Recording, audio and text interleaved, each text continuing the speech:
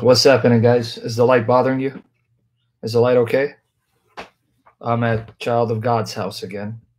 I'll be here for a while as long as He lets me. Lord Jesus, bless him and his household. Fill him, his household, with the love of Jesus Christ, with the Holy Spirit. Wash them in the blood of Jesus. Wash us in the blood of the Lamb, the Lord Jesus. Fill us with the love of Jesus Christ. Fill us with the Spirit and our loved ones. Cleanse us, purify us, wash us in the blood of the Lamb, Father. In your precious blood, Lord Jesus. Holy Spirit, sanctify us and purify us in the blood of Jesus. We love you, Father, Son, Holy Spirit, in Jesus' name. You guys can see I haven't shaved my head yet. Light not bothering you? My voice is still not 100%, but by the power of the Holy Spirit, filling my lungs, my chest, and throat with the breath of life to glorify Jesus Christ. Right? I'll be okay. All as well as with my soul. Right. All right. Awesome Spirit. When I'm done with this session, I'll leave you a voice message. Lord bless you, Pastor. Sorry, I just got text. Yeah, Niles guys, I want you to thank First and Last and Protestant Believer. I've given them the password to my YouTube channel. They're slowly, surely, methodically beatifying my YouTube channel. They're going to be putting content, thumbnails, and they're also going to help me put comments in the description box by the grace of Jesus Christ. And they're not getting paid for this.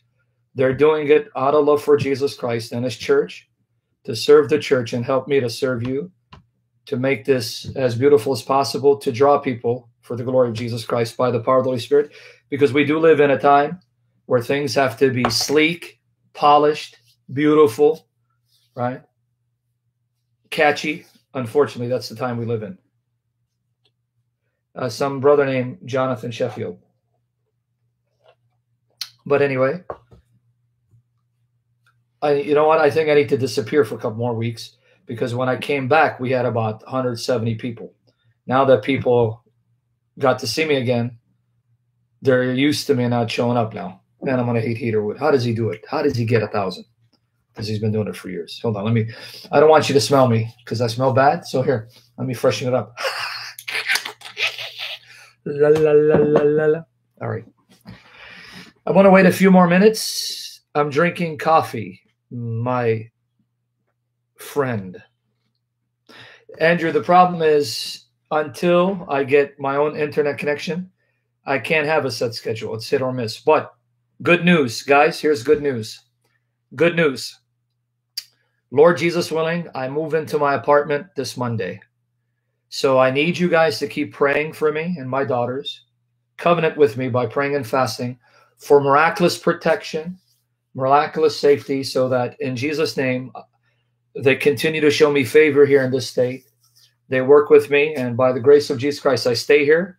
God save me from those evil, wicked agents of the devil in Illinois, to keep them away from me so they don't hinder me.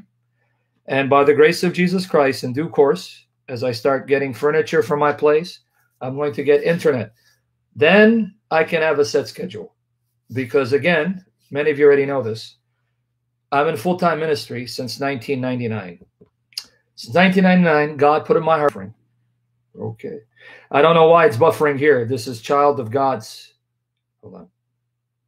Child of God's internet connection, and it's quite strong. I don't know why it's buffering. Guys, pray against it in Jesus' name. Father, Lord Jesus, Holy Spirit, bless this time. Bless the internet connection for your glory.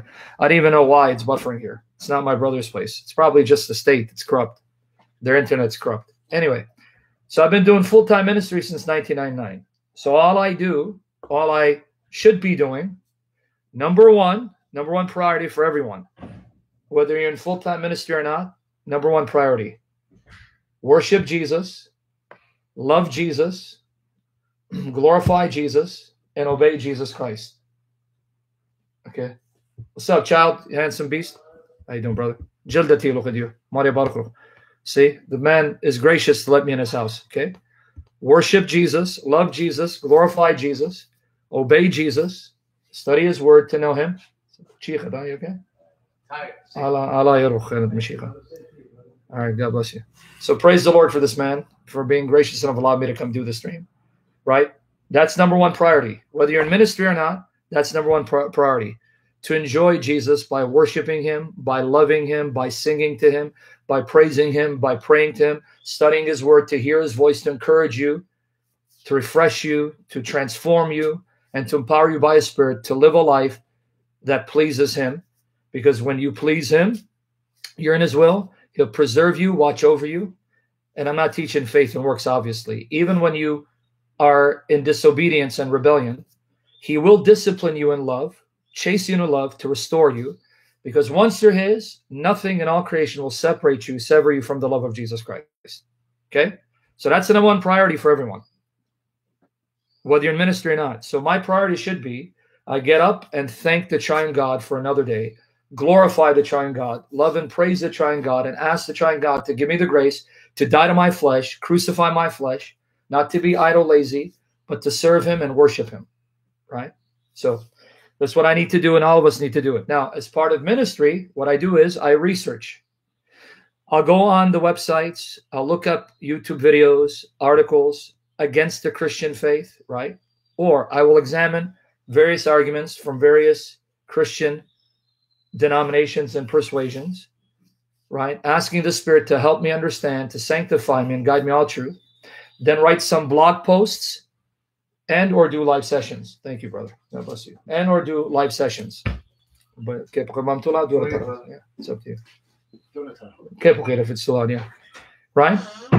So that's what I do in full-time ministry. Now, some people will be called to just devote themselves to ministry. Some will be called to serve Jesus full-time wherever they're at. We all must serve and love Jesus full-time. Let me just remind you. All of us, number one priority is to worship and love Jesus Christ. So whether we're in full-time ministry or not, we worship and love Jesus full-time. He is our God. He is our life. He's our love. That means if you're working in a secular field, Jesus is your number one priority in your job. You're going to work in such a way to glorify Jesus and bring him praise, right? If you're in school, likewise, what's up, Cabello? I haven't heard from you in a while. Lord bless you and your precious angel. And may bless my precious angels and all your precious angels in Jesus' name, Jehovah. Father, Son, Spirit. Don't know why it's buffering. May the Lord Jesus bless all of our precious angels, our children, our loved ones, and preserve them in Jesus' name. Okay. So everyone with me there? This is what we do. We serve God every sphere of life. At school, at home, in your relationships, the choices you make. Don't know why this is now buffering here. Can't tell you why. Boy. Yeah, I can't tell you why it's buffering here, to be honest with you. I have no clue. Okay, hopefully it's better now. Hopefully it's better. And hopefully in Jesus' name it'll stay strong. That's ironic because usually his internet's pretty good here. So now let me repeat why I'm going into this tangent. And I pray the Holy Spirit guide the conversation, save me from error, and anoint me to speak the words he wants me to speak to bless you. God was pleased to call me to full-time ministry in 1999. Therefore, all I want to do every day, every night, is to serve Jesus, love Jesus, worship Jesus, and be used of Jesus to bless others, right? Since he's called me to teach and do apologetics, that's the way I can serve you. Every one of you, let me remind you again. Stephen, good to see you. Stephen Atkins, good to see you, brother. God bless you and preserve you. Every one of you, if you're born of the Spirit, you belong to Christ, you have a gift or you have gifts from the Holy Spirit. Some of us will have the same gifts. Like David Wood is an apologist teacher, I'm an apologist and teacher. So is Anthony. Some of us will have different gifts. For example, God may have given you the gift of being an intercessory prayer warrior. What do I mean? You can pray for hours for brothers and sisters in Christ, for people in need, for the lost, and it's like minutes. Prayer becomes natural for you, whereas for everyone else, it's discipline. We got to discipline ourselves by the power of the Holy Spirit to pray. That means that's your gifting, to pray intensely, to pray deeply for the traffic. Okay. In Jesus' name, in Jesus' name, in Jesus' name. Sorry, guys. This is the best I can do. And we're not even in my brother's house, and it's buffering. This is the best I can do. I can't, it's beyond my control now, the buffering. I buy the router and it's in child's home. So some of you also have been given the gift, and I hope you're hearing at least 99% of what I'm saying before it buffers. By the grace of Jesus Christ, we'll trust the Lord to bless the connection for his glory. Some of you have been given the gift of generosity. Some of you have been blessed financially, and God has given you the grace to give that money he's blessed you with to help ministries, to help the poor, to care for the needy, for the widow, right? That's your gifting. God has blessed you financially, give you the grace to give it away cheerfully, sacrificially, no complaints, because that's your gifting. Everyone is gifted by the Spirit if they're born of the Spirit, and everyone depends on the other and their gifts to be built up by the power of the Holy Spirit to attain spiritual maturity until you become like Jesus Christ. Right? You with me there? Everyone has a gifting. Now, my gifting isn't finances because I'm not rich. And always growing up, I've had a fear of money, but by the power of the Holy Spirit, the Spirit is sanctifying me, destroying my fear of money, right? And to trust in him, right? Because I grew up, and by way of testimony, though we were not rich, I never felt poor. Glory to God in his goodness, even as a child, broken family, a dad that wasn't there. I still never felt poor, and I had all my needs met by the grace of the triune God, right? You with me there? So I never felt poor. Never felt, though we were not rich. Thank the triune God, Father, Son, and Spirit. And Lopez, may the Lord Jesus heal you, restore you, refresh you, fill you with the Spirit, because you have a heavenly Father. And I pray that for everyone else who's been raised in broken homes. So I've never felt poor. And even now, I still don't feel poor. And I see God's gracious love and blessing upon my daughters. They don't feel poor, and they lack nothing. Glory to you, Lord Jesus, for that love you have for them. Pray for that. But guys, keep praying. Miraculous favor and protection. I really need miraculous favor and protection locally, that here people will favor me, work with me, and by the grace of Jesus Christ, allow me to stay. Pray God rebuke those in Illinois, silence those dogs, and remove them so they don't become a hindrance to me. Because I move in next week, God willing, and I'll be getting internet, then I can have a set schedule. And at the same time, okay, it's going to buffer here and there. So, beyond my control, friends. I can't do anything about it. Beyond my control. I don't know why it's buffering here. It's just as bad as my brother's place. At the same time, pray for Protestant and First Last, because now they're going to be building up the YouTube page, beatifying my YouTube page, adding thumbnails, comments in the description box, links. They're going to make it as professional possible, and they don't get paid for this. They're doing it out of the love for the Lord Jesus Christ, right? And by the way, everyone's noticing my shirt. Superheroes, because growing up, why am I wearing this? My favorite superhero has always been Batman, okay? Has always been Batman. I love Batman. I've said it, I'm going to say it again. The biggest influences in my life, humanly speaking, whether actual persons or fictional characters growing up, Batman, Bruce Lee, Hulk Hogan, Arnold Schwarzenegger. Bruce Lee having the biggest impact. In fact, I have to always guard my heart and ask Jesus to purify my heart, cleanse my heart, sanctified by the Spirit in Jesus' name, that I don't make Bruce Lee more than he is, because he was only 5 foot 7.5 inches, 135 pounds of dynamite, one of the greatest fighting machines, right? 20th century. But because I grew up being influenced by him, I have a hard time seeing anyone defeating him. And I know that's nonsense, because he's still a small guy. He's not a god. He's human and could be beaten like any human being, right? But because I found Bruce Lee when I was young, I can't imagine anyone beating him. May the Lord Jesus heal my heart and protect me. Michael, you hit it right on the nail. I've always wanted to be a physical fighter, but didn't have the discipline or the talent to do that, because I looked up to fighters, because that's what I wanted to be. But now God has made me a spiritual fighter. He's made me a spiritual fighter. So now I fight spiritually. And guys, here, let me share this with you. See, I'm just waiting a few more minutes because I got a lot of links. And maybe First Last or Protestant will then put the links in the description box when it's done. Here. Okay. Believe it or not, Bruce Lee's Jeet Kune Do has influenced my apologetics. My apologetics has been influenced by his Jeet Kune Do philosophy. It's weird. Weird, right? So, but anyway, with that said, yep, we can show you the straight blast and chi sao and pak sao and bong sao, chi sao, bong sao, pak sao, the straight blast. Whoa. See that speed, suckers? Oh, someone was talking about that. Because I got hit with the flu, little Michael, about a month ago. I got hit with the flu, and it took me about 3 weeks to recover. As in Chicago, it would have been 4 days. I've lost all that, the little muscle I was recovering. The little muscle, because I used to be, because you asked me this. I hope I'm not boring you. I'm just trying to wait for a few more regulars to show up. Before I got into the Christian faith, I got into bodybuilding and kickboxing.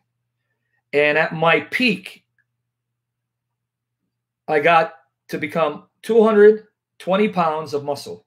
Flat stomach, didn't have abs yet. It was getting there. I was striated, 56-inch chest, 18.5-inch arms, right? But I always struggle with narrow shoulders and wide hips. That's why my shoulders, you can see, are narrow. Now, I did everything I can to get a super V-taper, okay? And I was so buff that when I came to the faith, by the grace of Jesus Christ, I came into the faith, people then start asking me, now that you're a believer and you won't lie, why don't you admit you used to do steroids? Why don't you admit you used to do steroids? And I never did steroids. Never did steroids in my life, okay? Now, here's what's ironic. Let me show you what God did. I want to show you something. Yeah, hit the like button, guys.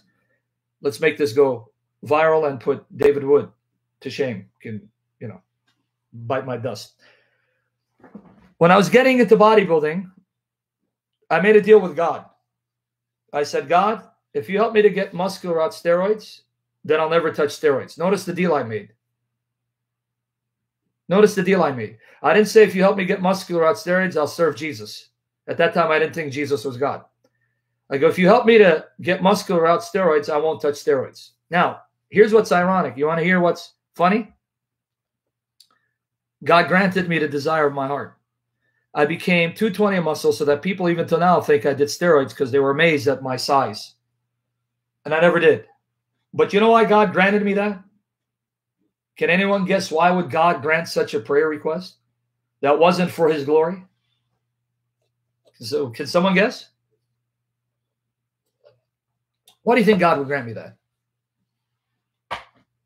Think about it.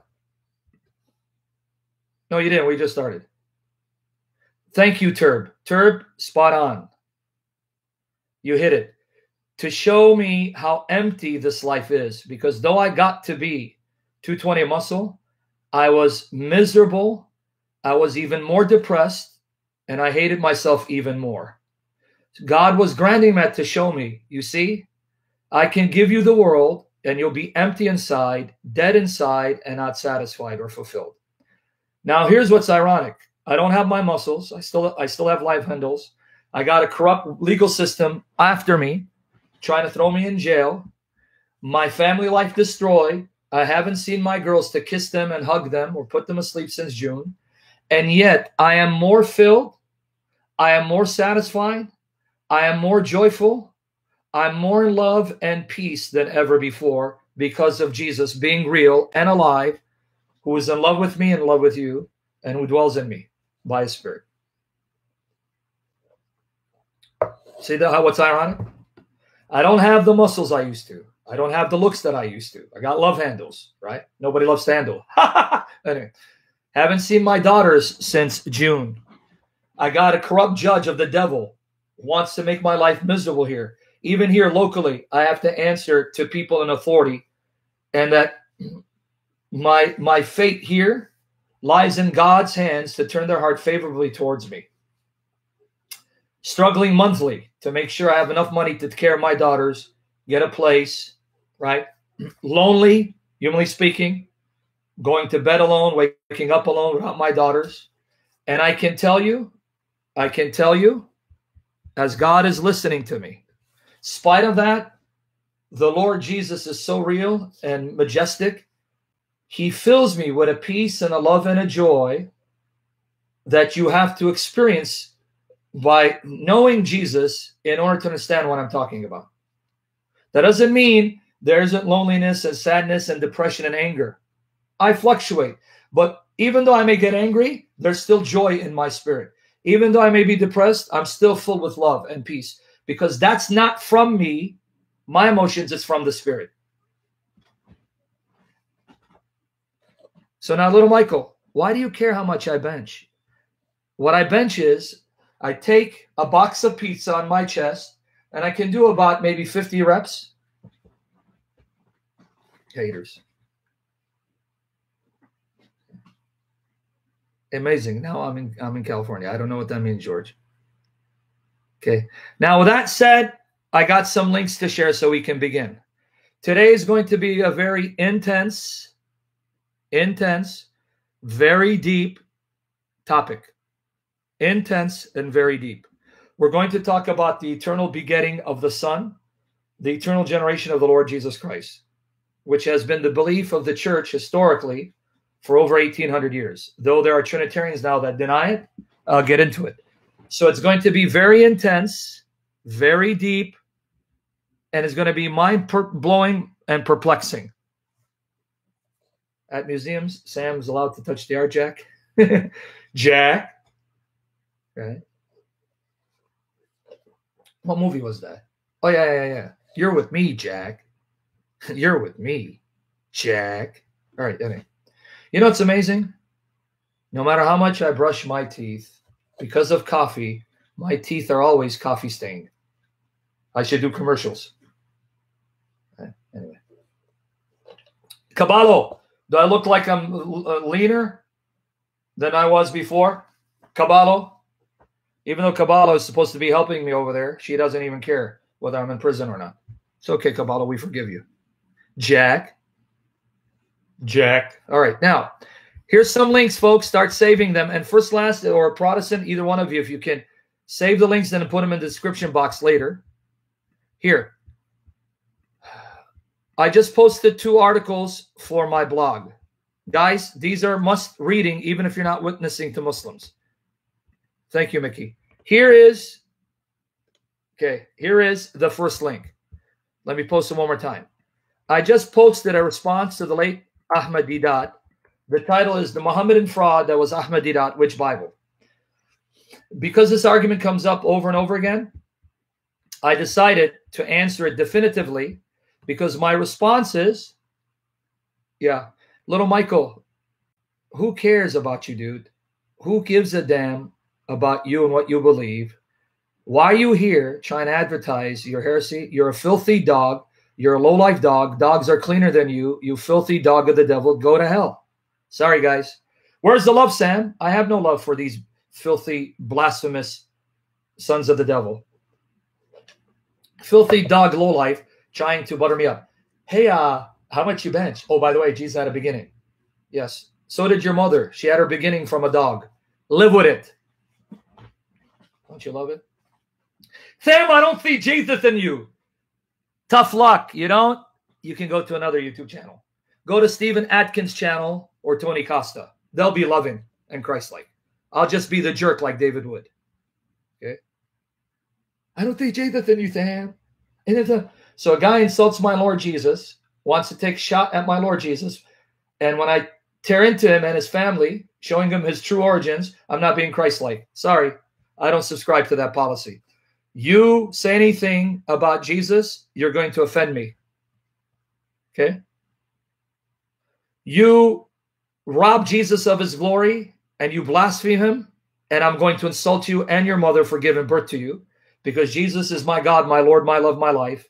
Even though he doesn't need me to defend his honor, I get angry when someone tries to rob Jesus of his glory.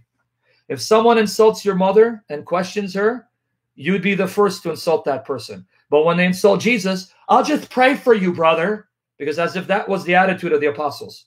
I'll just pray for you. You just insulted my Lord Jesus. So I'm just going to love you and pray for you. Because the West has produced a bunch of jellyfish. Saying, official, you want me to now educate you on the Bible? Are you pontificating like a moron? Or do you want me to show you that the same Bible, you have prophets, Jesus, and apostles insulting idiots, morons like you, who think that you can get away with insulting Christians because you've misread the Bible and think we turn the other cheek. Well, I turn the other cheek, I'm out of cheeks. Guess what? I'm not going to bust your mouth, spiritually speaking. Joe W., you don't have more compassion or love than Paul or the apostles, right? Are you more loving than Paul, who prayed God's judgment on blasphemers and perverts of the faith? Here, let me share it with you. Let me show you, Joe W. You ready for the proof? Paul prayed prayers of judgment on people who perverted the faith, hijacked the faith, shipwrecked the faith of people, and handed them over to Satan so that Satan would punish them. You guys want me to show you those verses? You want me to show you those verses, guys? Josh Lestrin, you don't like it? Go to hell.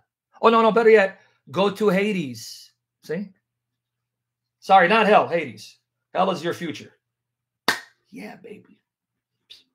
All right, now, 1 Timothy 1, 18 and 20. So 1 Timothy, like I said, this channel is not going to be for everyone. And guys, those of you who can handle and tolerate and are sincere and want to learn, I will serve you till I die or until the Lord Jesus tells me to stop. I'll serve you. But if you're here and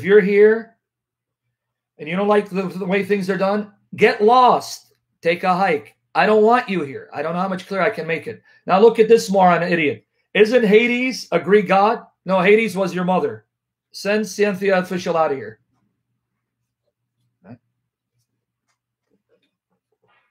Yeah, exactly, Elizabeth. We need Christians to be warriors in the battlefield. Enough of this sissy, wishy-washy, effeminate Christianity. That's not biblical Christianity. Enough of the wishy-washy, sissified Christianity. Enough. Yes, I asked God to make me more loving and patient, but I'm balancing you guys out who are too kind and compassionate, thinking you're being Christ. Okay? 1 Timothy 1, 18 to 20. Enough, man. I'm getting sick of it. If enough Christians were warriors, right, in how they treat blasphemers, then my attitude wouldn't be something shocking or surprising. It would be normal. It would be normal. 1 Timothy 1, 18 to 20. Let's see how Paul, you can't say you're more filled with the Spirit than Paul or know Jesus more intimately than Paul, right? Or on a higher level than Paul spiritually. Now let's see how Paul tolerated people. Okay, 1 Timothy 1, 18 to 20.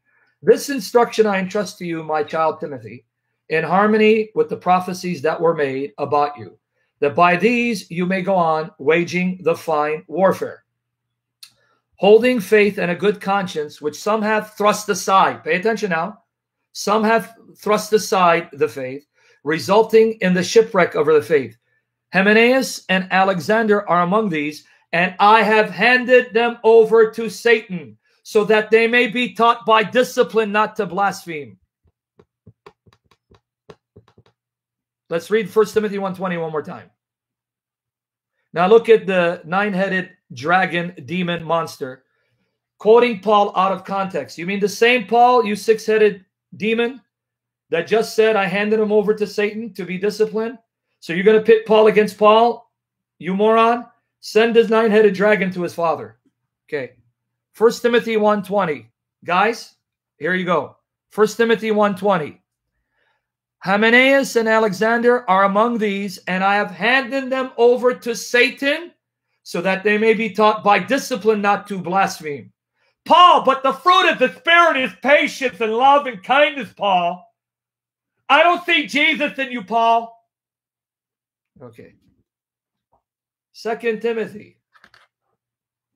2 Timothy 2, 16 to 18. 2 Timothy 2, 16, 18.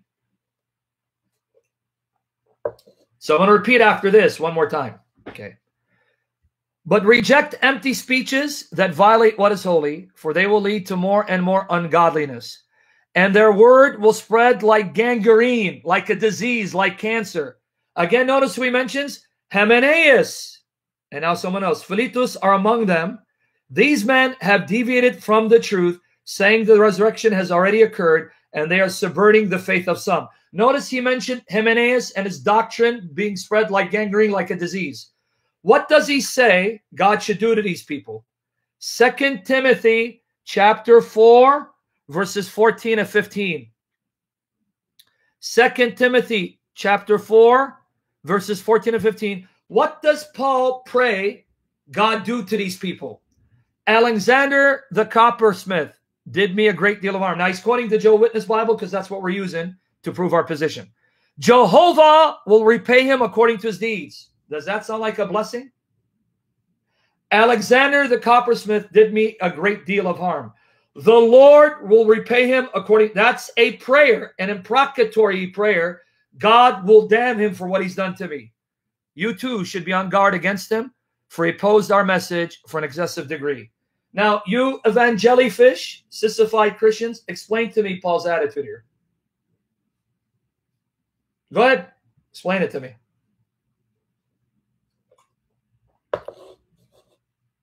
Would any of you pray, may God damn that person who hinders my ministry, blasphemes Jesus, and prevents people hearing the truth? No, you'll say, no, brother, that's not Christ-like. Shame on you, because that's what Paul did. Right? Don't pretend to be spiritual. You're not. You're a fake. Let me say it out loud to you fakes. When you think you're humble and that you're compassionate and gentle and you're Christ-like, no, you're a fake. You're a spineless coward who has no courage to take a stand for Jesus and get beat up for him. Don't play that. I'll just love you, brother, and I'll just pray for you. Get out of here, man, you cowards. You sissified evangelifishes disgust me and embarrass Christianity. Right? Honestly, you do. Okay? Let me give you a final example from Paul. Acts 13, 6 to 12. Yeah. Wherever Paul preached, riots happened. And by the way, I'm going to give credit where credit is due. The word evangelifish was coined by the late Robert Morey. That's where I heard it from. He used to call these sissified, these sissy Christians, evangelifishes. Acts 13, 6 to 12. And he was absolutely right. When they had gone through the whole island as far as Paphos, they met up with a Jewish man named Bar-Jesus, who was a sorcerer and a false prophet. He was with the proconsul Sergius Paulus, an intelligent man. Calling Barnabas and Saul to him, this man was eager to hear the word of God. Now watch. Here's a man eager to hear the word of God. Okay? Now watch what happens. Okay? Verse 8, but Elymas the sorcerer, for that is how his name is translated, began opposing them, contradicting them, trying to refute Paul's message, trying to turn the proconsul away from the faith. Then Saul also called Paul, becoming filled with Holy Spirit. So the Holy Spirit now fills him to do what? The Holy Spirit fills Paul to insult and curse this demon. And the Holy Spirit filled him to do it. Notice verse 10. And said, O man, full of every sort of fraud and every sort of villainy, you son of the devil, you enemy of everything righteous, will you not quit distorting the right ways of the Lord? Jehovah's not in the Greek text. This is a provision by the Jehovah's Witness Bible. Now watch. Then the okay, and look, the Lord's hand, the word Jehovah is not in the New Testament. Shame on the Jehovah's Witnesses. May he destroy that organization and save these people from their blasphemous perversion of this Bible. Right? Look, the Lord's hand is upon you, and you will be blind, not seeing the sunlight for a time. Instantly, a thick mist and darkness fell on him. Then the proconsul, on seeing what happened, became a believer, for he was astounded at the teaching of the Lord. Of the Lord. The Greek is the Lord. Kyrios. No, Ted, you are a son of a dog. You are a son of a pig. You filthy dog lowlife. Yeah, baby. Ron Hare, are you like trying to pit Matthew 5 against me again? I was very loving when I said that. Do you want me to show you the same Jesus insulting people, Ron Hare? Because I know you're not quoting that against me, right? I know you're not trying to misquote Matthew 5:44 against me. I know you're not doing that, right, Ron Hare?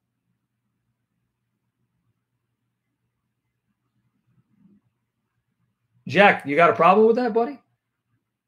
Which part of you don't like it, take a hike wasn't clear? I don't want people like you here if you can't handle it. Get out of here. Go somewhere else. There's a lot of YouTube pages. Okay. Ron Hare, are you trying to misquote Matthew 5:44 and pit it against me? I just want to know so I can correct your misinterpretation. Sorry, guys. It seems like school is in. Okay, because you know, Ron Hare, that the same Jesus rebuked and chastened severely, insulted the religious hypocrites, right? Right? You know that, right, Ron? Matthew 23 is an example. But let me give you one example, just one. You guys, for those of you taking notes, write Luke 11, 37 to 52. Luke 11, 37 to 52. Just write that down because we're not going to read all of it. Now look at Luke 11, 45 to 46. Luke 11, 45 to 46. I know Ron Hare is a regular. That's why I asked. That's why I didn't. See, notice I didn't chew you out, Ron, because I know you're a regular, and that's why I wanted you to clarify. Why'd you quote that? Luke 11, 45 to 46. In reply, one of those versed in the law, notice this. One of those versed in law said to him, "Teacher, in saying these things, you insult us also." Now, notice what Jesus didn't say. "Oh, did I hurt your feelings? I'm sorry. I wasn't being Christ-like. You know, Jesus loves you." Is that what he did? Notice. Then he said, "Woe also to you." Oh, you don't like it? Woe to you. Tough. Where's the love, Jesus? Didn't you say love your enemies? Where's the love, Jesus? That's why I get sick. I'm going to repeat it again so that people come here. I am sick and tired of the sissified, effeminate evangelifishes.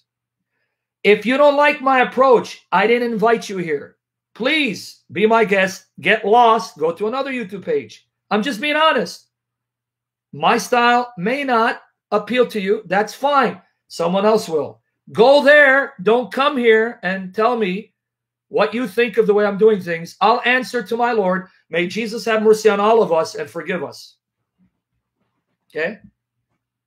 Because I don't want to waste time explaining there is a time and place to ridicule, insult, mock, and shame filthy, wicked dogs. That's what the Bible calls them. Swine, sons of the devil. And I'm using biblical language. I'm using biblical language. Right? Okay, is that clear now? Now that we got rid of the distractions, can we focus now? Guys, let me repeat again. If God has put grace in your heart to be able to tolerate me, let me repeat this. I will serve you guys. I will love you guys imperfectly because I'm not perfect. I will teach you guys to the best of my ability by the power of the Holy Spirit until Jesus says stop, or I die, or the Lord comes down. But if you don't like my approach, don't come here, and especially don't come here to say you don't like my approach. Get out of here. I'm not for you. Okay? I mean, I don't know how much more clear I can make it. I'm hoping the day will come by the grace of God. Only those who can tolerate such a personality will come, so I don't have to keep doing this. I want to change to be more like Jesus in the power of the Holy Spirit. So Holy Spirit, please, we beg you, in any area we're not like Jesus and we grieve you, save us from that to delight your heart in Jesus' name. Okay? And again, I want to give credit where credit is due. Robert Morey, who's now in the presence of his Lord and Savior Jesus Christ, he's the first one I heard using the word evangelifish, because he was disgusted at the sissified, effeminate Christians. Okay? You with me there? He was disgusted. I don't blame him.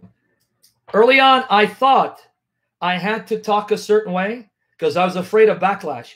Finally, by the grace of God, I woke up and said, who gives a damn if Western sissified evangelifishes think I'm too harsh and I'm not being Christ-like? You don't like it? Take a hike. Go to Hades. Not hell. Go to Hades. The church needs more men. Your church fathers, your spiritual ancestors, the Athanasiuses, the Justin Martyrs, Irenaeuses, were not sissies.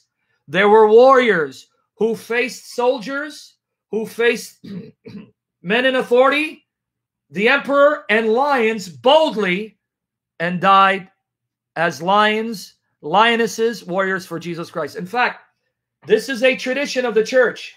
You know St. Nicholas, where we get Santa Claus? You know where St. Nicholas, where we got Santa Claus? Google this. It says, at the Council of Nicaea, when Arius the heretic was denying the deity of Christ, he jacked him in the mouth. He couldn't control it. Though Athanasius was refuting him, St. Nicholas got upset, couldn't handle it, and jacked him right in the mouth. And then the tradition says he was thrown in prison. And you know who appeared to him, according to the tradition? The Lord Jesus and his blessed mother appeared to him to encourage him. Do you know that tradition? I know the Catholics and the Orthodox know that tradition. You know that, right? Yes. The tradition says when he jacked Arius in the mouth, thrown in prison, and it says in prison he had a vision of the Lord Jesus and his blessed mother. Now, if I were to jack a Jehovah's Witness in his mouth, or Muhammad Hijab, who wears niqab, that sissy in the mouth, you'll say, stay away from Sam, he's not a Christian. Right? So, Santa Claus was very naughty. He wasn't nice. Now, for those of you from the Greek Orthodox or the Orthodox background Catholics, can you confirm the story? This is a tradition? Am I making it up? Okay. Check it out. So guys, please, for the love of the triune God, I'm saying this, and I hope God crucifies my flesh, saves me from my sin, my flesh. Okay, listen to me. If you don't like my style, that's fine. You can go somewhere else. But don't come here and tell me you don't like my style. I don't care for your opinion. If I'm wrong, the Holy Spirit will convict me and change me for the glory of Christ. My trust is in the Holy Spirit. He is my God. He will save me from myself, not to shame Jesus. But if you can, by the grace of God, tolerate this person, this way of preaching, I will invest all my time into you for the glory of Jesus, to be used of Jesus, to bless you to understand the Word of God by the power of the Holy Spirit. Okay? So I hope that's clear. If anyone tells you it is not biblical to pray judgment on blasphemers, dogs of the devil, do me a favor one more time, Protestant believer, quote it in the King James. Quote it in the King James. 2 Timothy 4, verses 14 to 15. Okay. 2 Timothy 4 in the King James, 14 to 15. Okay, watch here. Watch how Paul prays. Okay. Alexander the coppersmith did me much evil. The Lord reward him according to his works. 14 to 15, not 16. I know you like to give me more. Of whom be thou ware also, for he hath greatly withstood our words. Guys, honestly, I want you to answer this. 2 Timothy 4:14, Paul says, this Alexander who harmed me and opposed me, the Lord reward him for his works. Is that a prayer of blessing? No, Joey, you stupid moron. See, you're another dog. See?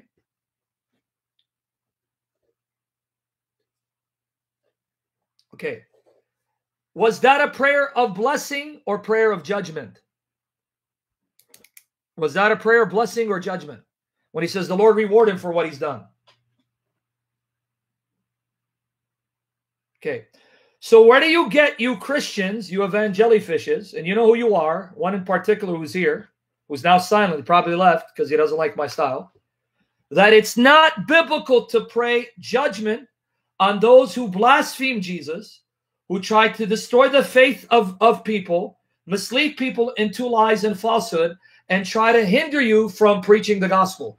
Where do you get it's not biblical? But Jesus say, pray for your enemies. Yes, everything has a time and a season.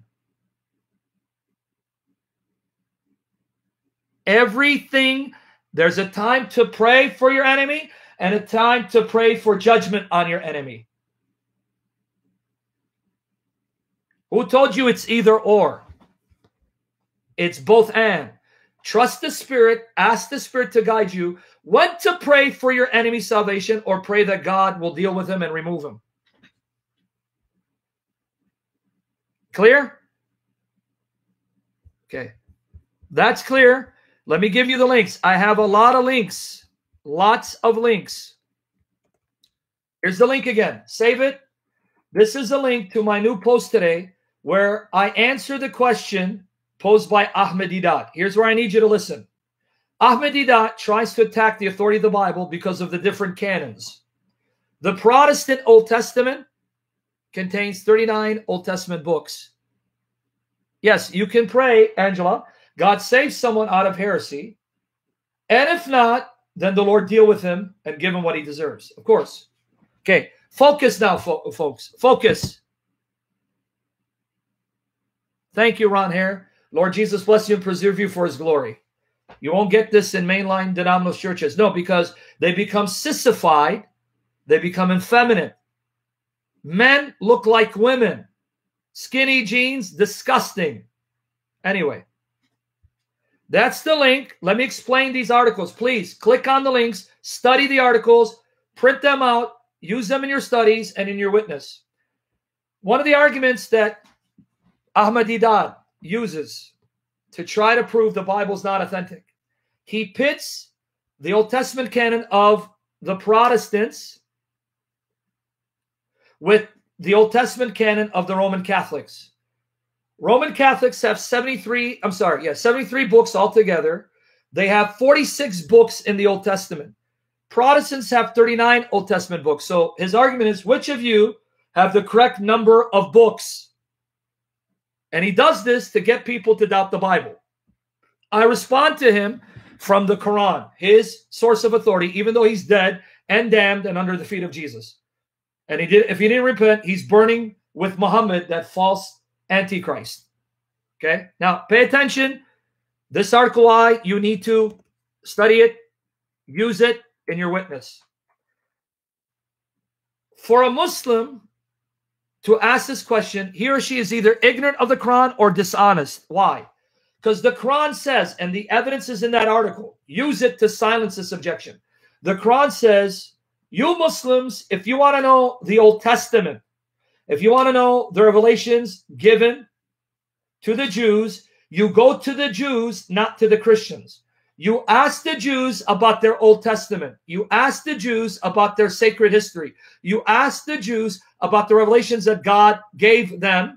So if they want to know the Old Testament, they ask the Jews, because Muhammad in the Quran is telling the Jews of his day, God entrusted you with the scripture and prophethood and preferred you above all creatures. So God gave you his revelations. So I'm to ask you about your history and your books. Once you do that, the Jews at Muhammad's time and the Jews today only accept 39 Old Testament books. So Didat, shut your mouth. Stop using this objection because you're a liar and deceiver. You want to know Old Testament? You go to the Jews and they'll tell you, at the time of Muhammad and now, only 39 Old Testament books. Now, let me explain. That doesn't mean Christians can't have these debates.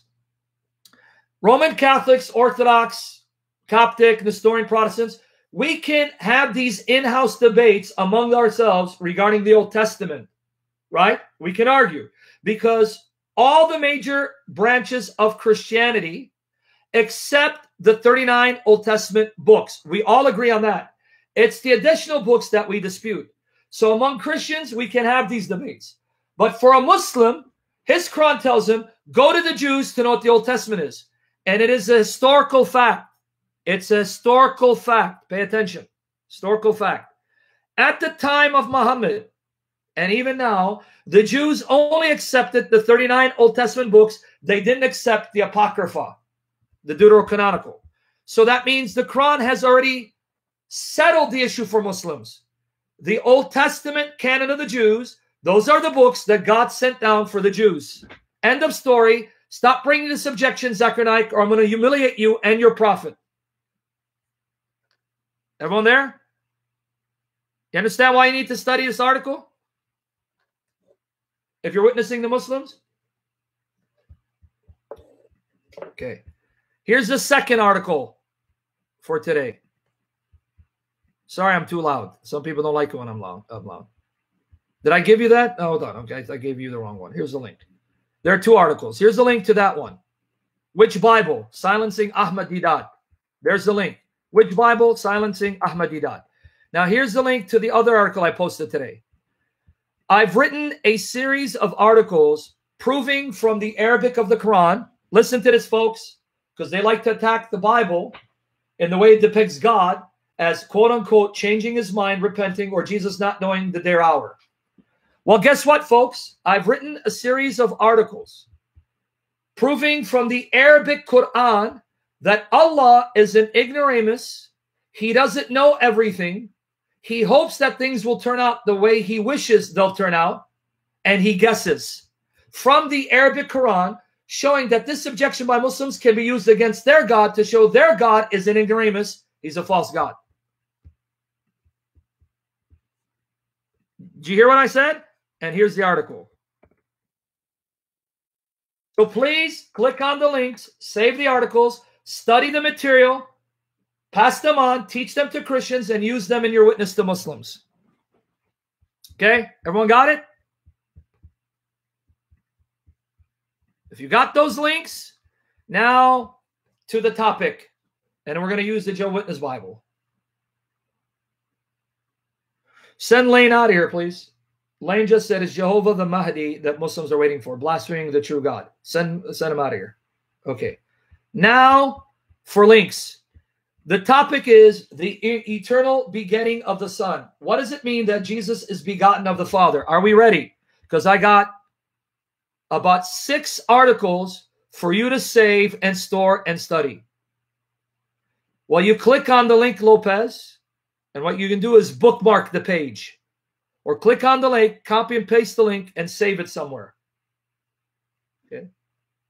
Okay, now, are you ready for the series of articles on the question of, is Jesus Christ begotten? And what does it mean? Who's ready? Because I got about 6 articles I got to give you, and then we go into the meat of the matter, because I'm going to have to do a second part, obviously. Okay, first article. First article. This is an article on the Greek word used, monogenes. Monogenes, and I'll comment on that. Monogenes. Article number 1. Save that link. And first, last, keep tabs on the links. Maybe later on in the description box, you can put the links there with my Patreon pages as well, if you're able to. Okay, that's 1. That's the first article. Second article, the only begotten Son. O monogenes, weus. Here's the second article. Guys, second article.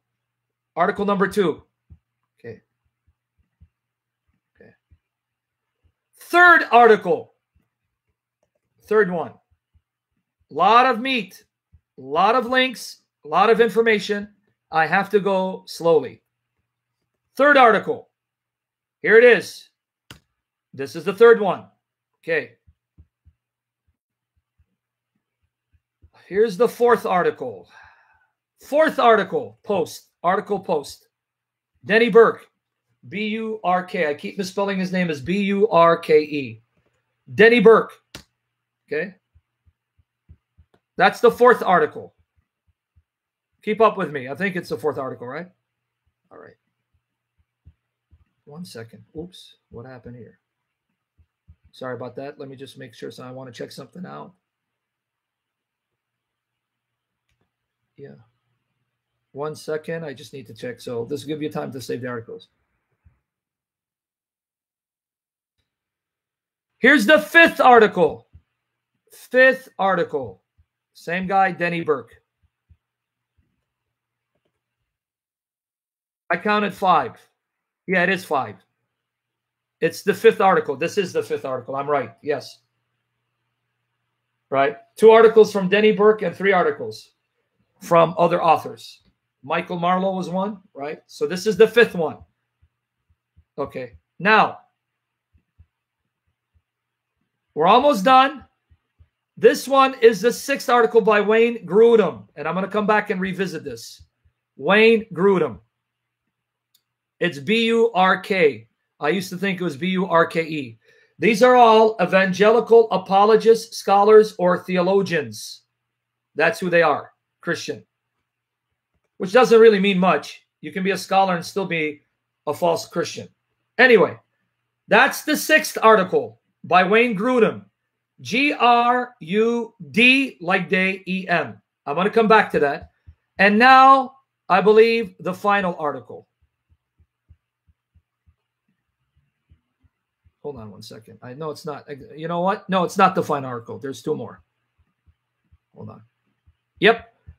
Again, another article by Denny Burke. Sorry. 3 articles by Denny Burke. Here you go. This is now the 7th article. 7th article. Folks, please save them, and God willing, they'll be in the description box after the session is done. Now, the final article. Charles Lee Irons, and I'm going to talk about the background. Okay. Here's where I'm going to need your undivided attention for the glory of Jesus as the Spirit fills us, protects us from error, blesses the session for the glory of Jesus. We need you, Holy Spirit. Fill us, Holy Spirit. Guide us. Crucify our flesh. Fill us with fruit, life, power, wisdom, knowledge, love, and faith from your presence, Holy Spirit, and wash us in the blood of Jesus Christ. In Jesus' name. All right. That's the final article. Charles Lee Irons. Okay. We're going to be talking about the Greek word monogenes, and I'm going to explain in a minute. Now, here's where I'm going to educate you on the history of this term. So sometimes it won't be as entertaining, but it will be educational by the power of the Holy Spirit. Okay. Up until the 1900s, listen to me.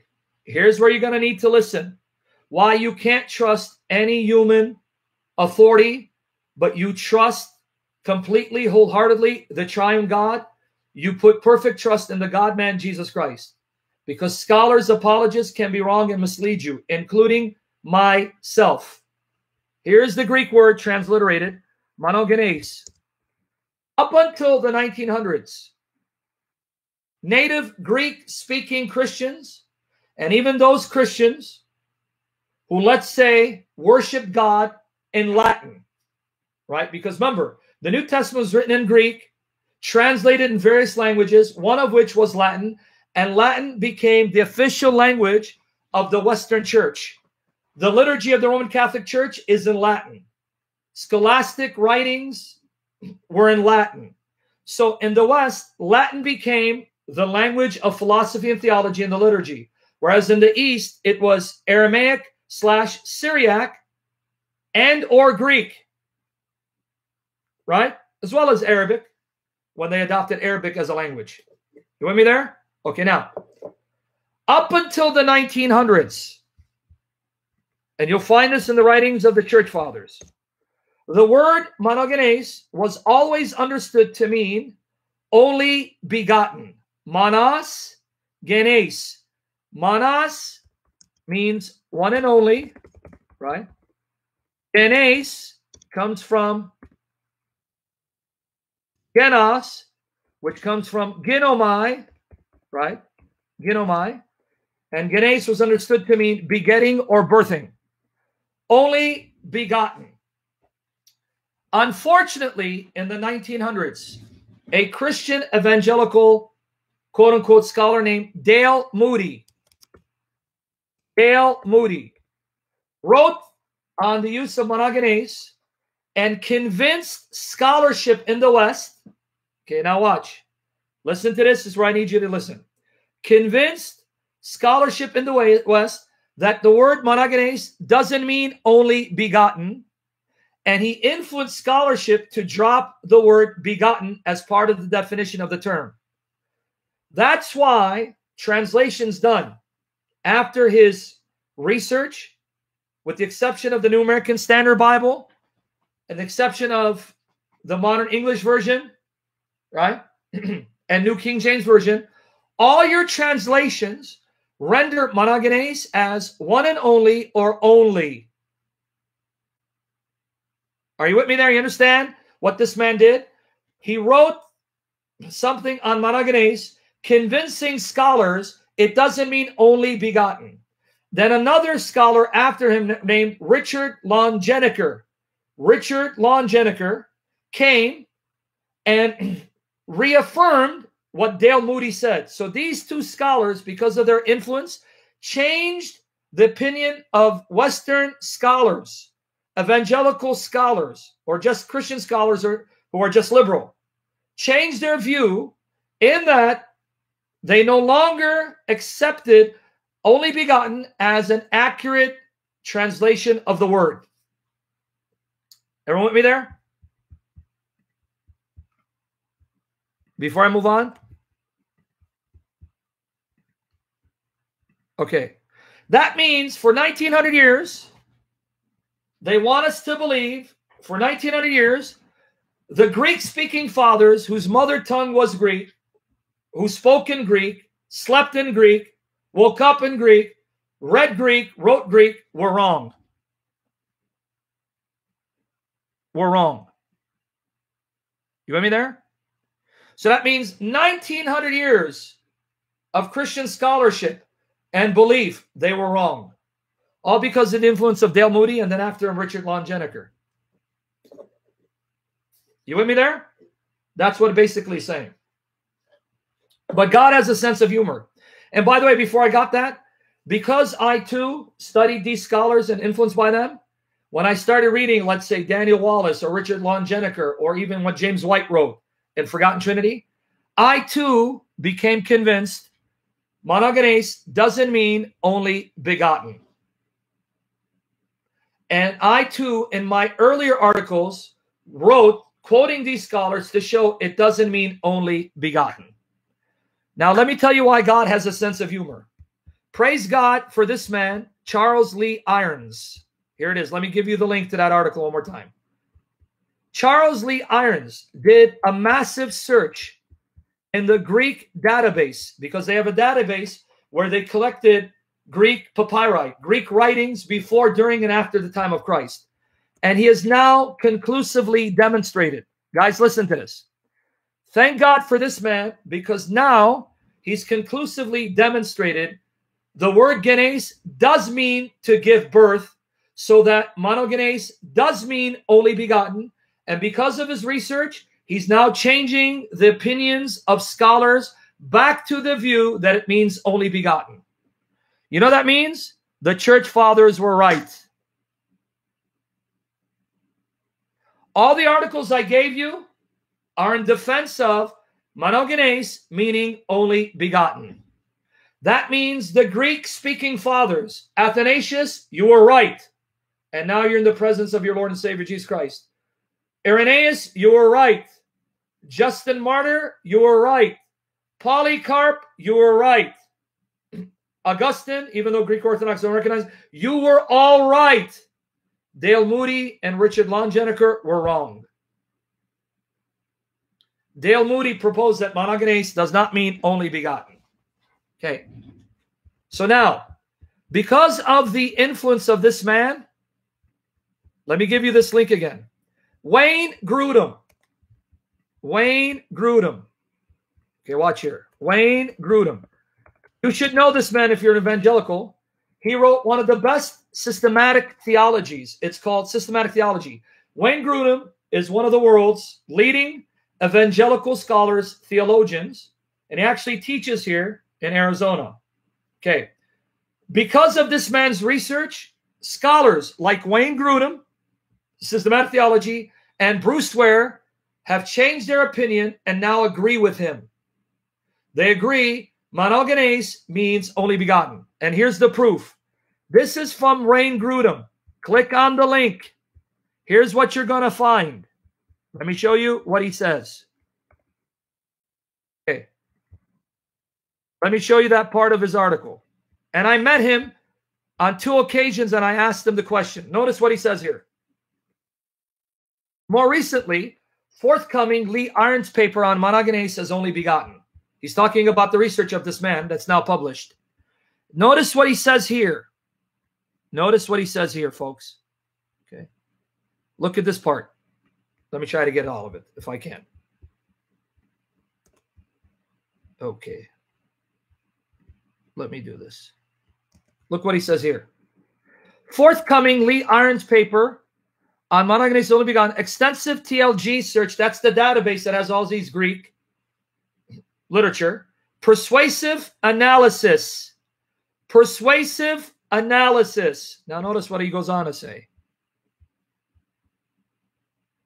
Now watch here. Look what he says. Sorry. I got to break it down. It won't work. Okay. Watch here. Look what he says. My conclusion on eternal generation, I am now willing to affirm the eternal generation of the Son based on John 1:14-18. Those are the texts that call him monogenes. As something mysterious, not implying creation of the Son, begotten, not made, and somehow analogous to human father-son relationship. Okay, now you know why that's important? Not only is Wayne Grudem one of the leading evangelical scholars who thought that monogenes did not mean only begotten, he's also part of the translation committee of the ESV, English Standard Version. This word monogenes, let me show you how they translated in the ESV.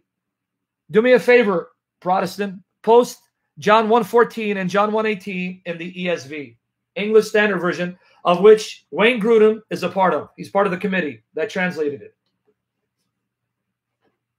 Okay, well, follow me, guys. A lot of meat today.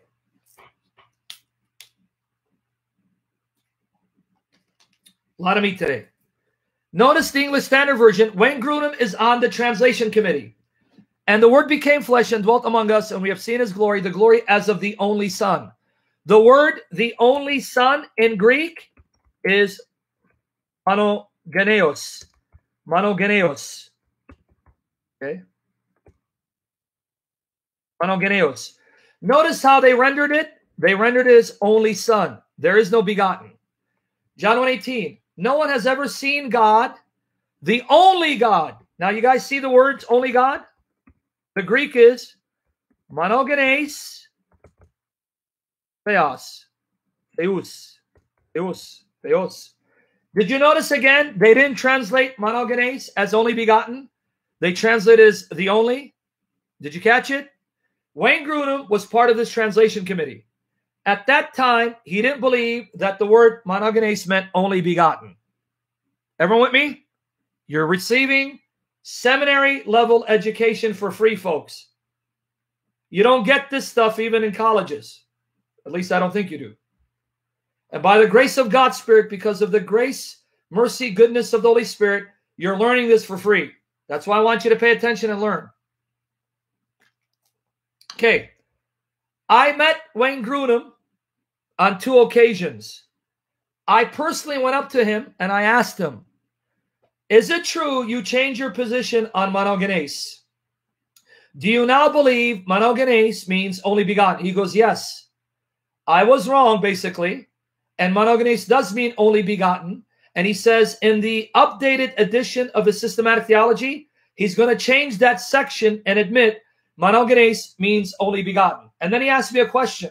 He goes, should we also change it in the English Standard Version? I go, absolutely, you need to.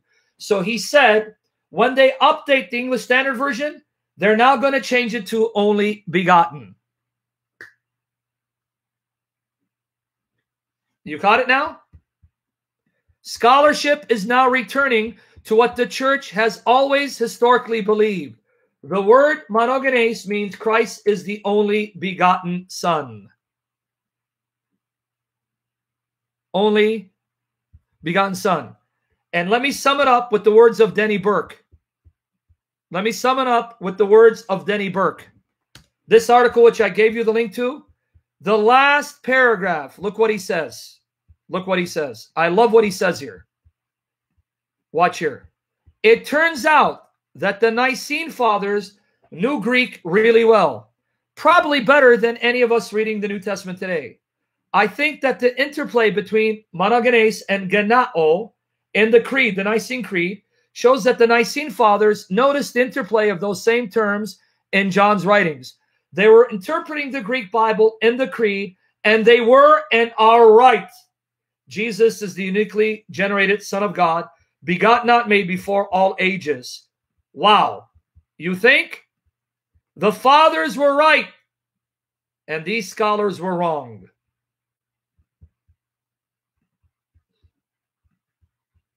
Michaela, you're either reading the King James Version or the New King James Version or New American Standard Bible or Modern English Version. Which is it? Which one are you reading? Yep.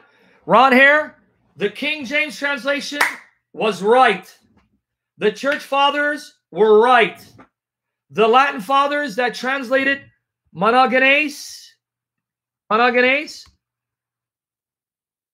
in Latin as unigenitus, which means in Latin uniquely born, they were all right. Dale Moody, you were wrong. Richard Longenecker, you were wrong. And you influenced scholarship and led them into your error.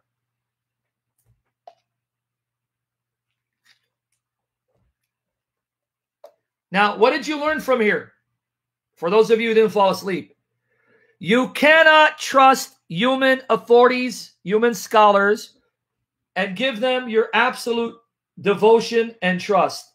We are humans. We are imperfect. We can be wrong and mislead people, whether intentionally or unintentionally. The only perfect teacher of the word is the triune God. The only perfect man is Jesus, the God-man, right? So don't fall prey to anything or everything a modern scholar tells you. Folks, your King James translation was right. Monogenes means uniquely born, only begotten. They were right. Everyone with me now? Now, here what's ironic.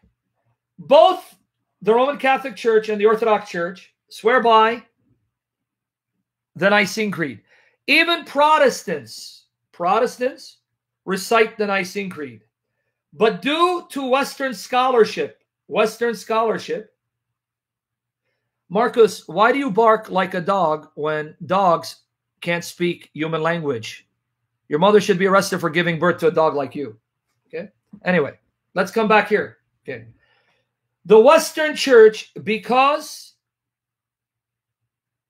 it's been influenced by Western scholarship, do you know that the English translations of the Nicene Creed, even done by, let's say, Roman Catholics, don't translate monogenes in the Nicene Creed as only begotten, but as only Son?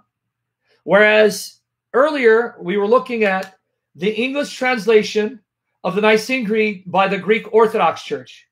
And in their English translation, the Orthodox still translate monogenes as only begotten. Do you know that? In fact, here, I know Jai did it for me on Discord. First Last, can you do me a favor? Can you search on Google Nicene Creed Roman Catholic version? Can you do that for me? Give us the link and then quote the part where it says, in one Lord Jesus Christ, the only Son. Okay? If you can do that, First Last. Or somebody, anyway.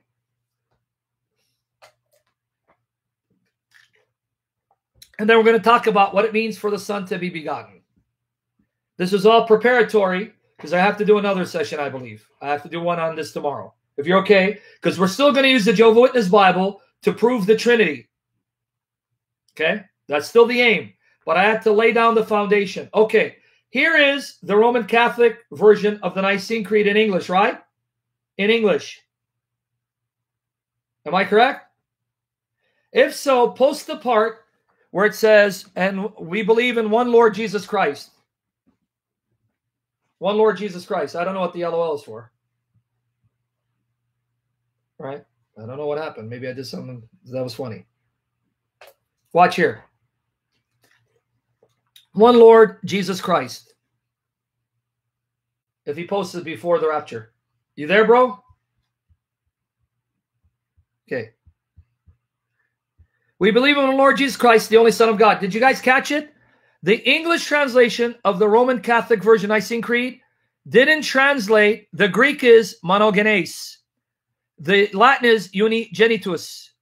Notice, due to the influence of Western scholarship, like Dale Moody, they don't even translate it as only begotten anymore.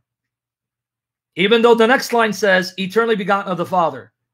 Do you see how even this scholarship has affected the Roman Catholics' understanding of monogenes? Do you see it? He just posted it. Now let's post, look, first and last, do me a favor, look for the English translation of the Nicene Creed by the Orthodox Church. By the Orthodox Church. Right? And then we're going to go into the biblical basis for it. What does it mean that Christ is begotten? And when one Lord Jesus Christ, did you catch it? The Orthodox render it only begotten Son of God. They remain faithful to the definition of monogenes. Same creed. Same creed. Yet the Roman Catholic translates it only Son. The Orthodox translate it as only begotten Son. And the Orthodox are right. Do you guys see it? Before I move on, I hope this is blessing you. I honestly hope so. All this studying, I pray that the Spirit will sanctify my heart, that I do it because of my love for Jesus and His church. You, I study so I can serve you. I hope this is blessing you. It's not boring you. Okay? Did you know what else I learned? You know what else I learned? When I went to that Greek Orthodox church, just by God's grace, because I wasn't planning to. I was going to a Greek festival. When I went inside the church and observed their Vespers, they had English translations of the Bible. Guess what version? The New King James Version, their primary one, and their secondary one, the King James Version. The Greek Orthodox only go with the New King James Version or King James Version of the New Testament, because the Orthodox Church follows the Byzantine text, the majority text, from which we get the King James New Testament or the New King James New Testament. Do you know that? I even took a picture. Here. Well, even if I send it to them, they won't be able to post it. Okay? They won't be able to post it. I even took a picture in the church. I'm going to send it to Protestant and First Last. I don't know what good that will do because I can't show it to you. Maybe I can. Hold on. And I don't think they can post it. Here it is. I just sent it to them. I don't know if you can see it. Let's see if you can see it. Yep. Oh, you can see it. That's good. Hold on. The light's in the way. Okay, let's see. Okay, let's see. Hold on. Let me turn off the light. 1 second. It says New King James Version. Let's see. Okay, hold on. Okay. Now you should see it. Do you see? It says New King James Version. Come on, man. Oh, sorry. Went off. Sorry. New King James Version.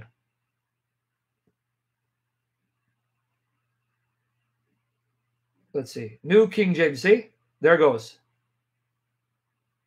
You see it? New King James Version. That's what they use.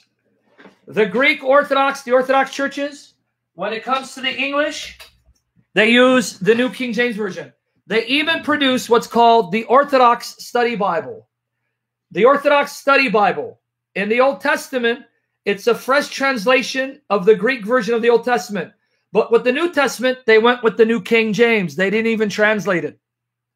They simply took the New King James version of the New Testament and made it part of their Orthodox Study Bible. The Old Testament is a fresh translation of the Greek version of the Hebrew Bible because they go with the Greek version, the Septuagint.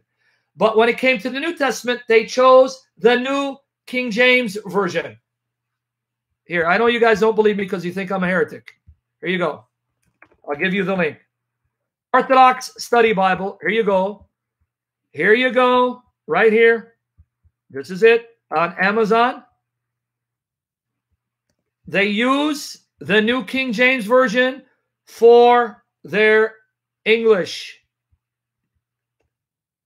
New Testament.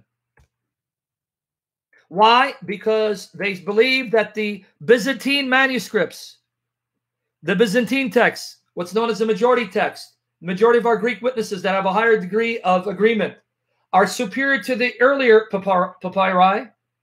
And so they prefer those manuscripts, and they went with the translation that's based exclusively on those manuscripts. That's the New King James as well as the King James. Right? Orthodox. Now, let me show you what their New Testament. Orthodox Study Bible, New Testament. There you go.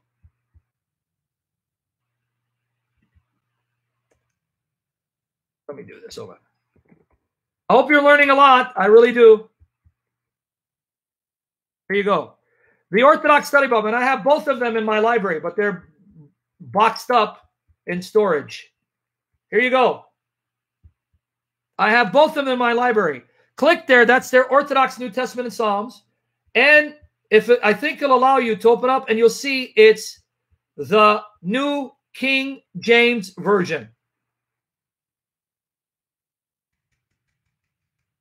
Okay? Before I move on, yeah, because they 333 Vedin, because they go with the Greek version of the Old Testament, the Septuagint, they'll have Psalm 151. So the Orthodox Study Bible has study notes from an Orthodox perspective. The Old Testament, they translated it directly from the Greek version of the Old Testament. The New Testament, they didn't provide a fresh translation. They simply went with the New King James. Now, honestly, I'm here to serve you, so I want to give you information that will bless you. Honestly, this hasn't bored you yet? Have you learned a lot thus far? Because look, we cover several topics in one session. Even though I want to talk about eternal begetting, we started about, is it right to pray judgment on blasphemers and insult them? So far, you've been blessed, you're challenged, you're being excited and refreshed by the power of the Holy Spirit as he saves me from error and sanctifies all of us to become more like Jesus for the glory of Jesus. In all honesty, how many places you can go to get this kind of information, this kind of detail? All glory to the triune God for his favor and mercy.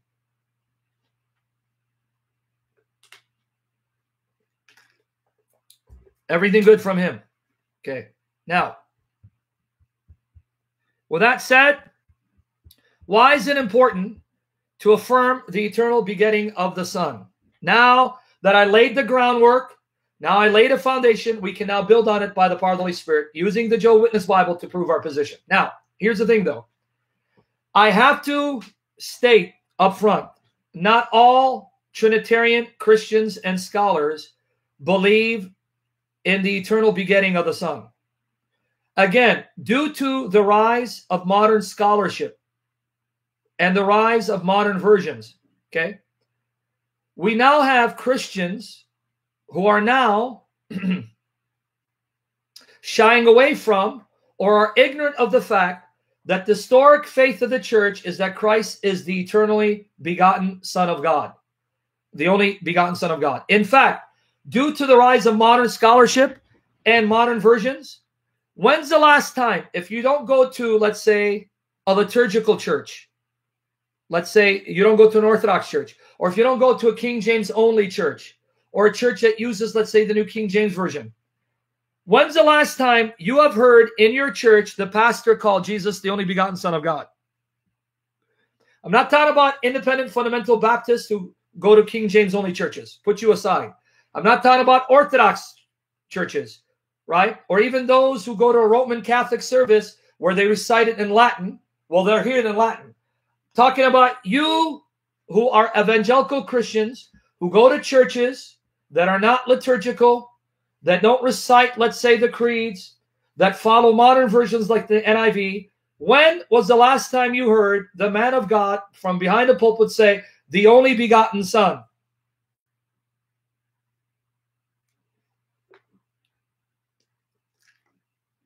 Yes, Matthew George. The Septuagint is the Greek version of the Old Testament, and the Greek-speaking Christians went with the Greek version, not the Hebrew version. Do you know why Chris LaSala calls him begotten? Because he follows the King James version. Anyone who doesn't follow the King James or the New King James, or doesn't go to one of these liturgical churches like the Orthodox or the Coptic, right? Roman Catholicism, you'll hear it because it's in the creeds. You'll be hard-pressed to find any of these, like, say, mega churches, right? Saying Christ, the only begotten Son. That language is slowly disappearing from our vocabulary in the West. And that's mainly due because of the rise of modern versions and modern scholarship. In other words, Christians are being severed from their historic roots, the belief of the church historically that Christ is the only begotten Son, eternally begotten of the Father. Everyone with me there? Yes, medic, exactly. Because of that, you now have Trinitarian scholars and apologists that don't believe in the creeds when it says Christ is the eternally begotten.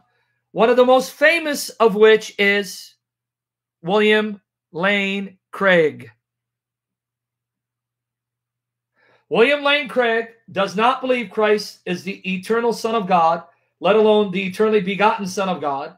And he does not believe the Holy Spirit eternally proceeds from the Father. He believes that this is outdated language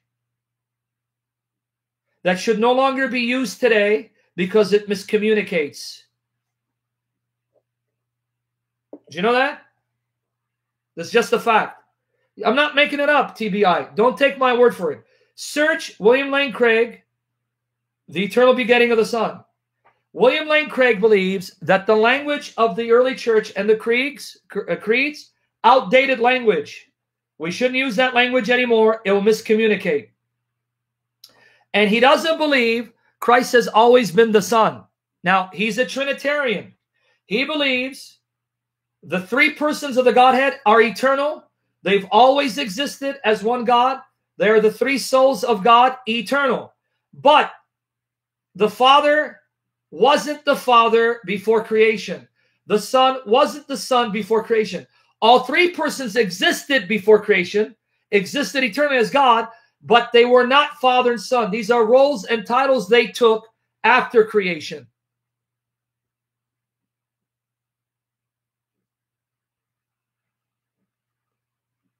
Right? Yep, Guy Wilkerson, that's what he believes. But Guy Wilkerson, he's not alone. Walter Martin, who wrote the book, The Kingdom of the Cults. Walter Martin believed Jesus is eternally God, the eternal Word of God, uncreated. He was a Trinitarian, but he believed that Jesus only became the Son when Mary conceived him in her womb by the Holy Spirit. So they'll tell you that before creation, Christ is the eternal Word. And there you had God, the eternal Word, and the eternal Spirit. But he wasn't known as the Father, and Jesus wasn't known as the Son before creation. But Charles, you're not paying attention. They're not denying that Jesus is eternal, Charles Dickens. They're saying he wasn't the Son before creation, though he's eternal and did exist before creation.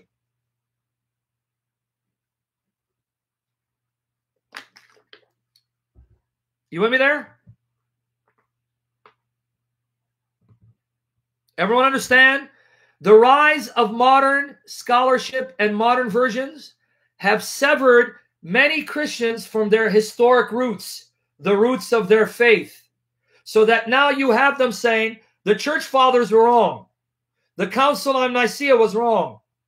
Athanasius was wrong. Augustine was wrong. Irenaeus, they were wrong.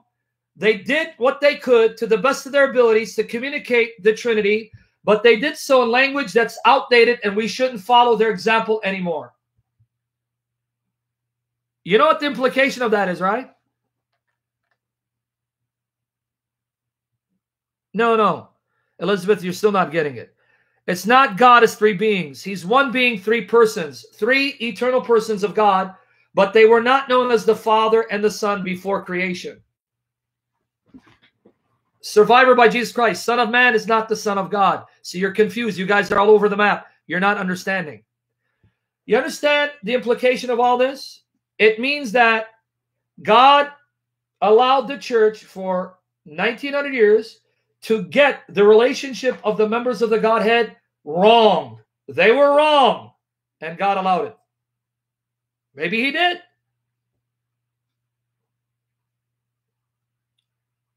You with me there? So, folks, we're living in some dangerous, sad times, right? Scary times, in that even those among us who are Trinitarian, who worship and love the Trinity, believe the Bible is God's word, believe Jesus was born of a virgin, died and was raised physically, bodily, and he reigns in heaven, will return physically and bodily. They are also starting to believe things and introduce things that goes against what the church believed historically, but they think they're doing it because they're now more faithful to the Bible and have a better grasp of the Bible than our spiritual forebears. So, one thing about apostasy, let me explain the danger of apostasy. Let me explain the danger of apostasy. Satan doesn't simply come up and cause you just to reject every aspect of the faith to damn you. What he does is he slowly, methodically starts to chip away at the core doctrines of the faith so that the apostasy is slow and subtle and not in your face. Because in the early church, if someone like William Lane Craig denied that Christ is the eternally begotten Son, he'd be condemned as a heretic, thrown out of the church. But look at the day and age we live in, where now we can basically articulate any view of the Trinity, and it's acceptable, and we don't question that person's orthodoxy.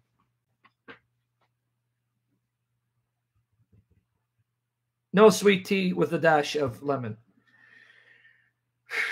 Yeah. Who told you the Old Testament is God's revelation of himself as Father?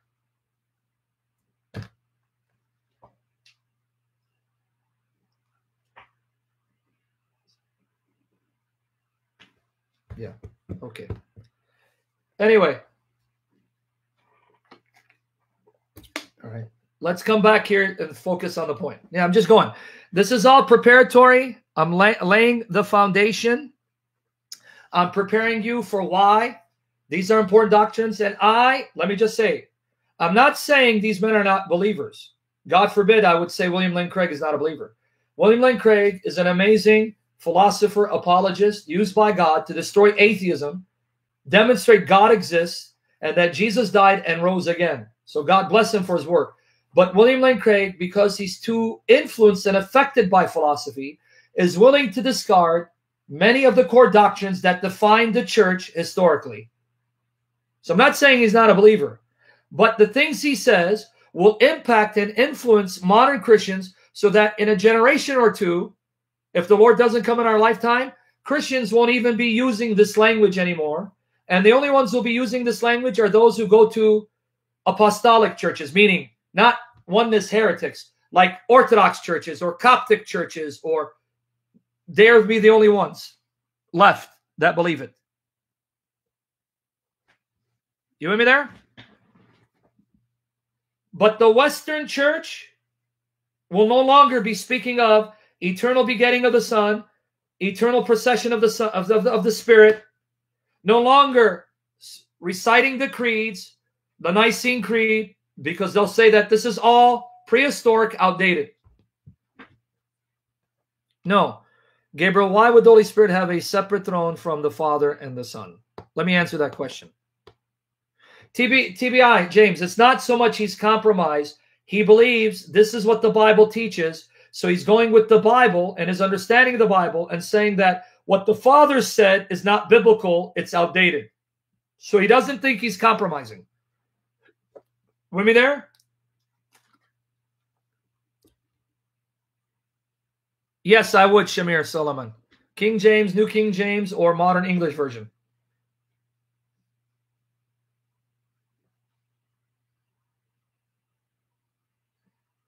Jesus, the position for creation.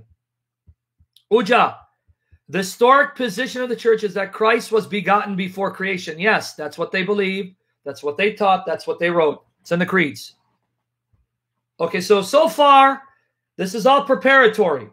I'm laying the groundwork, which means you have to go back and re-listen to this, because when I do part 2 tomorrow, using the Jehovah Witness to prove the Trinity and the eternal begetting of the Son, and what it means and doesn't mean, I don't have to repeat all this.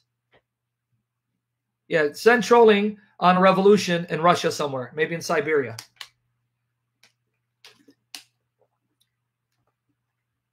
You want me there?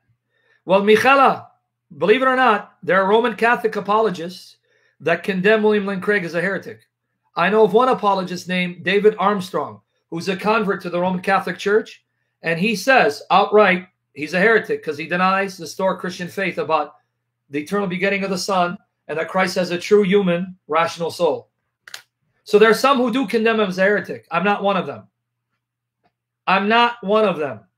I can't go that far. Why can't I go that far? Number one, God doesn't care for my opinion. Even if I were to condemn you, who cares? God may condemn me, God forbid. But number two, he still affirms the Trinity. He affirms there are 3 eternal persons of God. And Jesus is one of those eternal divine persons who's always existed as God. And he affirms that Christ is generally human, with a human nature and a physical body. And he affirms that Jesus is the God-man. And he affirms that Jesus was born of a virgin. And he affirms that Jesus died on the cross for our sins. And he affirms that Jesus was raised physically, bodily to life. And that Jesus reigns in heaven and will return as the God-man.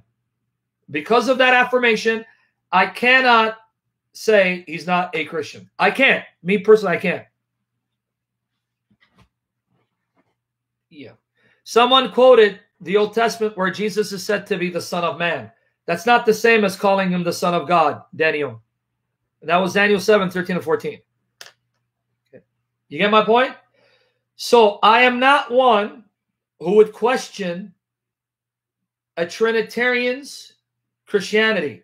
I'll say he's wrong and I disagree with him and he's mistaken, but it doesn't mean these are damnable mistakes in my view, and my view doesn't matter. So I won't go that far. As long as you're a Trinitarian, you worship and love the triune God. You believe Jesus is the God-man. You believe he was born from a blessed virgin by the Spirit, no man having touched her sexually.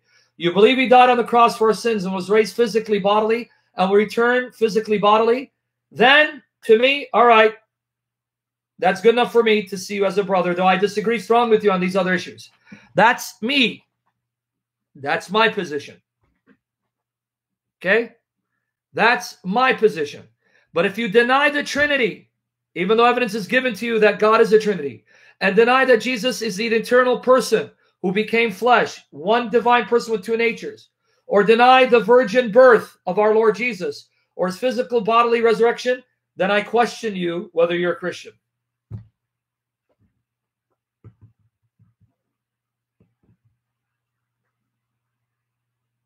You want me there? That's my opinion. Take it for what it's worth. I'm not God. I'm not inspired. My opinion means nothing. Just sharing my opinion. Okay? Unlike Dave Armstrong, who's a Catholic apologist who condemns him as a heretic. Do a search. Dave Armstrong, William Lane Craig, heretic. I can't go that far. Not me. But let me just tell you up front, I do affirm the Nicene Creed. I do affirm the eternal begetting of the Son. And I do affirm the eternal procession of the Spirit from the Father alone. In the Western Church, due to the influence of the Roman Catholic Church, there was a clause added to the Nicene Creed where it says, the Spirit proceeds from the Father and the Son. Historically, the creed did not say he proceeded from the Father and the Son. He proceeds from the Father, period.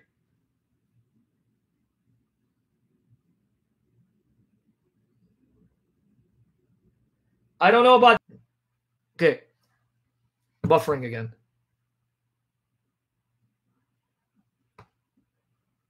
Eric, listen to what I just said. I just said I believe in the creed that Jesus is eternally begotten Son before creation. So listen, I'm answering you.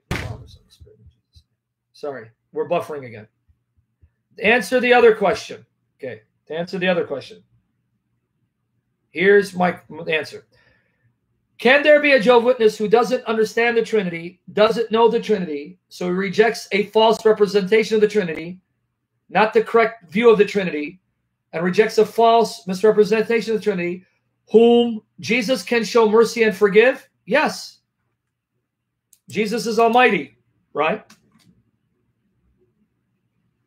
I make a distinction between someone who's been given hard evidence for the Trinity from the Bible, whose objections have been refuted, and still insists the Trinity is unbiblical. That person is now willfully rejecting the evidence that refutes his heresy and demonstrates God as a Trinity. That person is a different story.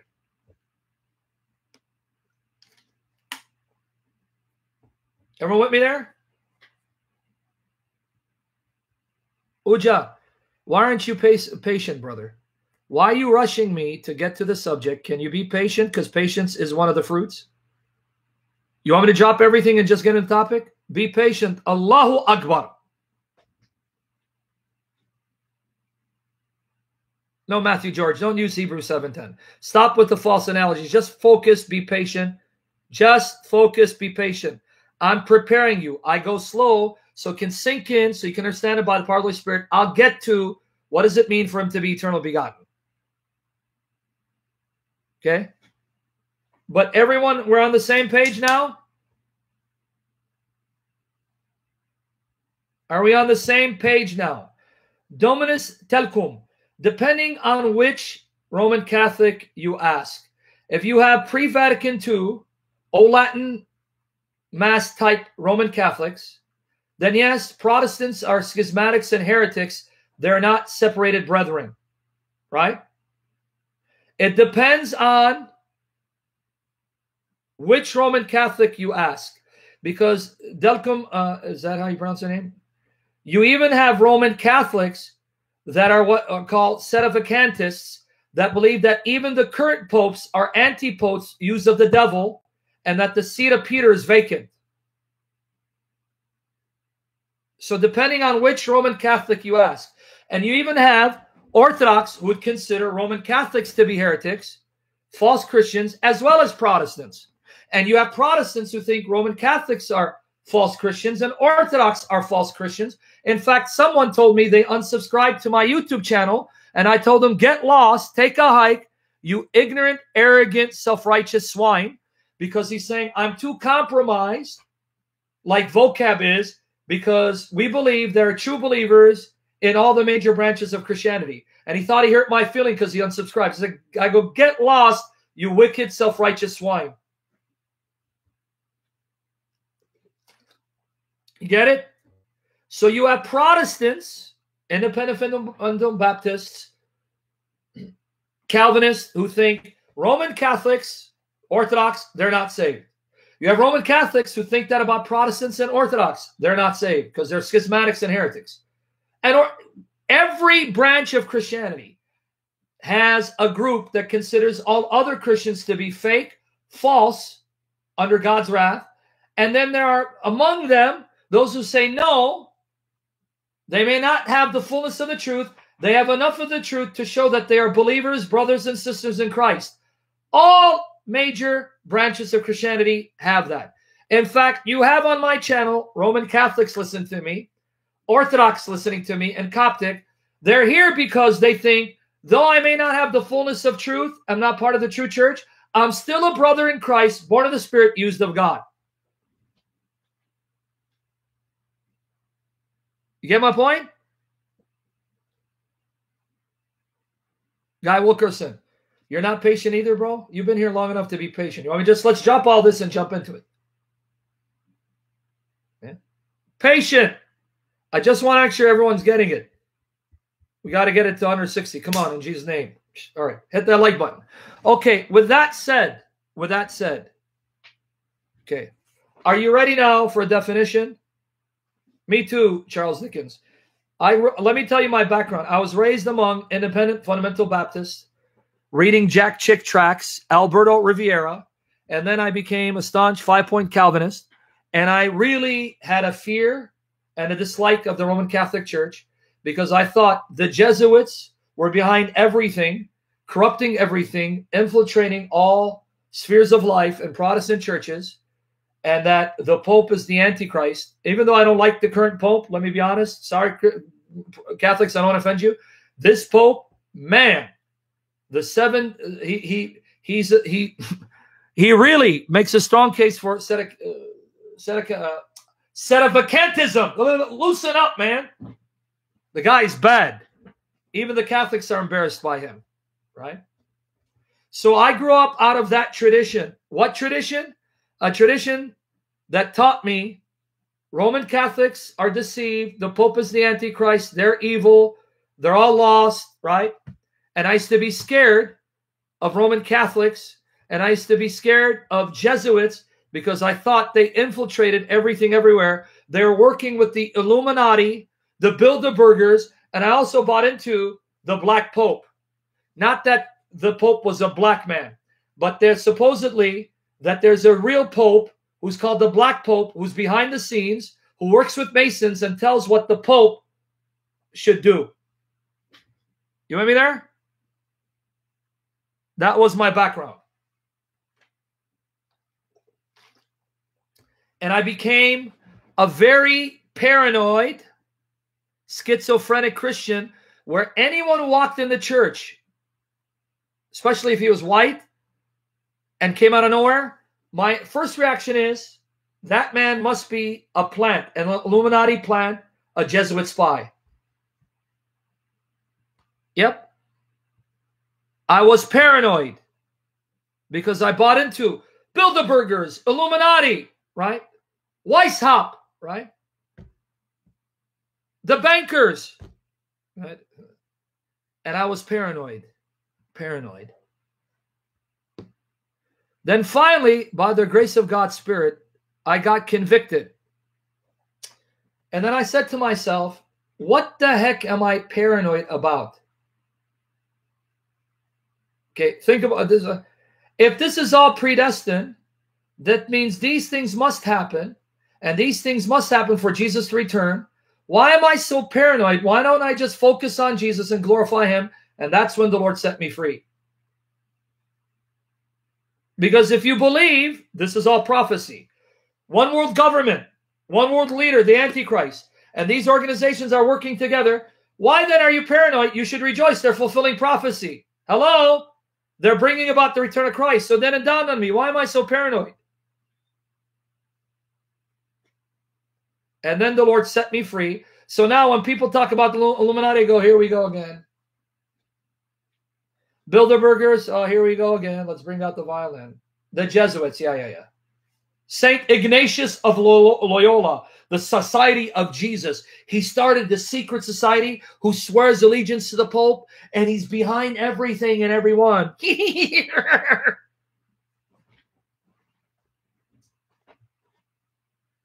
Clear? All right. With all of this as a background and as a foundation, remember, I'm going to have to do a part 2. Don't think this was wasted.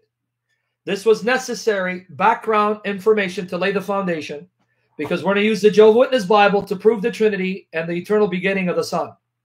So I have to do a part 2 because I'm just going to briefly touch on what does it mean the Son is eternally begotten.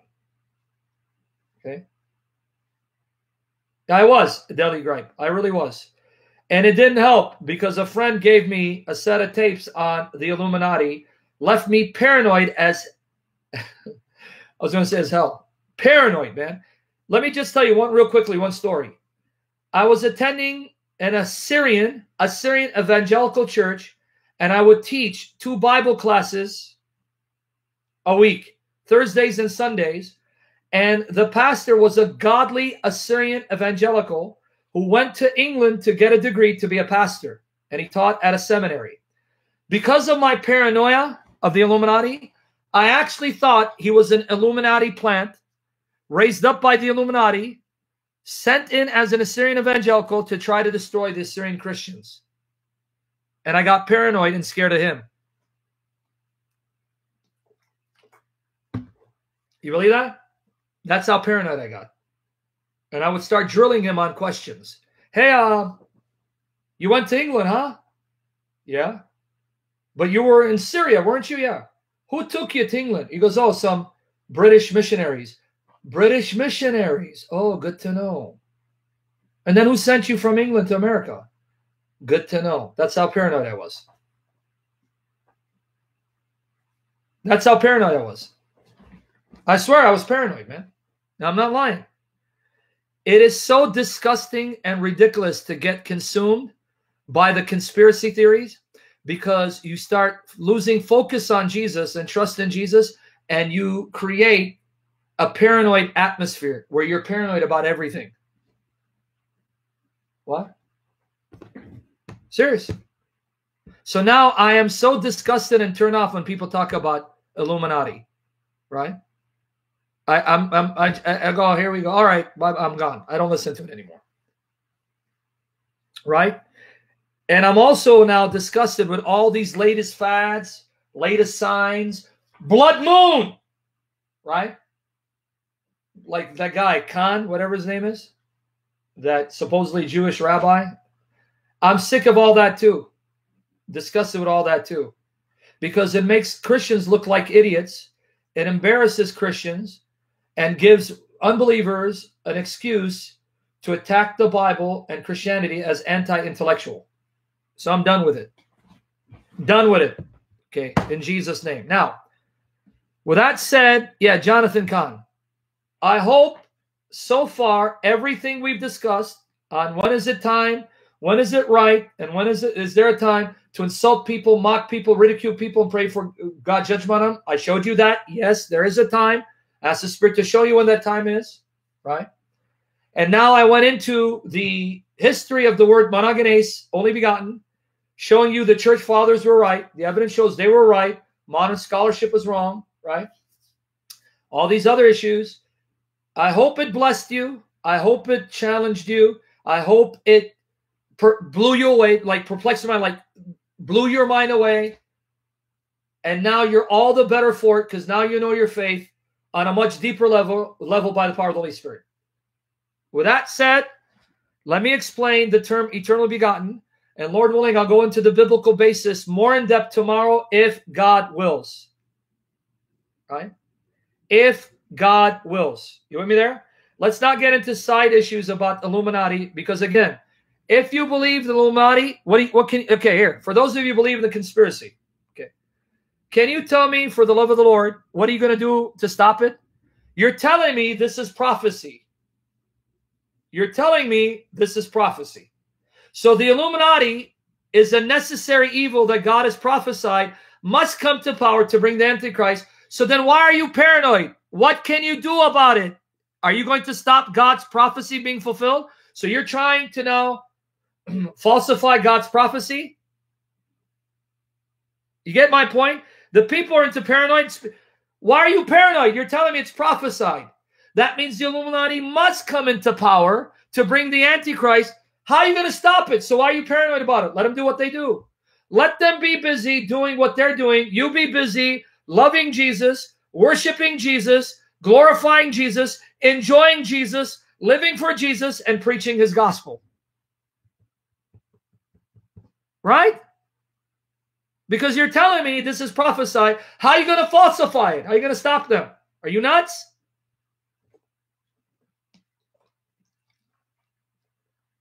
Right? I mean, that's when it hit me. The Holy Spirit convicted me. What? Hold on, Sam. This is prophesied. How are you going to stop it? So let it happen because then Jesus comes. I go, oh, yeah. What's wrong with me? Okay. Right? What's wrong with me, man? Prophesied. In fact, I should be rejoicing. Thank you, Illuminati. Thank you, Bilderbergers, because you're going to bring in the return of Christ. So hurry up. Get to it. Form that one world government. Bring the Antichrist, because Jesus is coming down. So thank you. And then I focus on worshiping Jesus, loving Jesus, living for Jesus, preaching Jesus, and they can be focused on what they're doing. God will take care of them. Let me be busy about the kingdom. Let me be busy about spreading the kingdom of Christ, the rule of Christ in the hearts of people. Right? Make sense now? Okay. What does it mean, eternally begotten? Eternally begotten. Everyone with me now? Eternally begotten. Here's what it doesn't mean. When the church fathers meant Jesus is eternally begotten, they didn't mean that God created Jesus from nothing, brought Jesus into being from nothing. Okay? As the centuries went on, the church fathers finessed, fine-tuned their understanding of what it means for Jesus to be begotten of the Father. So number one, it doesn't mean God the Father brought Jesus into existence, into being, created him from nothing. That's not what they believed. Okay? That's in the creed, by the way. Do me a favor, first and last. Post that part of the creed where it says, in one Lord Jesus Christ, only begotten Son of God, begotten not made, begotten before the ages. Okay? Yep, Mark Blitz and John Hagee as well. Watch here. God bless you, soldier. You can hear the rest of it later on, and I'm just going to do another 10 minutes. Not John 1:1. We're not talking about John 1:1, sweet tea with a dash. Not John 1:1. Even though it's going to be used in support of the eternal begetting of the Son, but that's not it. Okay? Now, first and last, post that part of the creed. Because historically, the Filioque was added later on to the creed, as even the Orthodox and the Coptic and the Assyrian churches will tell you, right? And secondly, the Bible nowhere says that the Spirit proceeds from the Father and the Son. Even though the Bible doesn't speak of their ontology in great depth, in the economic Trinity, the way the Trinity works in respect to redemption, you see the Son sends the Spirit from the Father, and it says he proceeds from the Father. Oh, he left? Okay, I'm sorry. I didn't know he left. Sorry about that. Okay. Anyway, let me find that part of the creed. Sorry about that. Okay, let me find that part of the creed. Did he say he's coming back? I know Protestant believers here, right?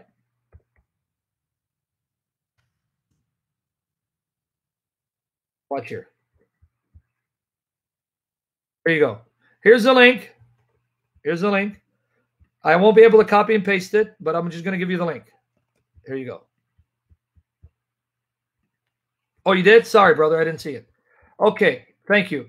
And in one Lord Jesus Christ, the only begotten Son of God, begotten of the Father before all worlds, light of light, very God of very God, begotten, not made, begotten, not created, being of one substance with the Father. Okay. Everyone understand? The Christians did not mean that the Father produced Jesus from nothing, created Jesus. No, Jesus is eternal, uncreated in nature. He's an eternal person. Begotten of the Father, but not in time, where the Father then produced the Son, brought the Son into being. Begotten eternally, a timeless reality. Okay. Let me show you a passage that I want you to keep in the back of your mind. Yes, I believe it's so. Yes, it is. Yep, it is. I believe so. Yeah, Orthodox, you're right. Assyrian. Okay, let me give you a passage to keep in the back of your mind. Isaiah 55, verses 8 to 9.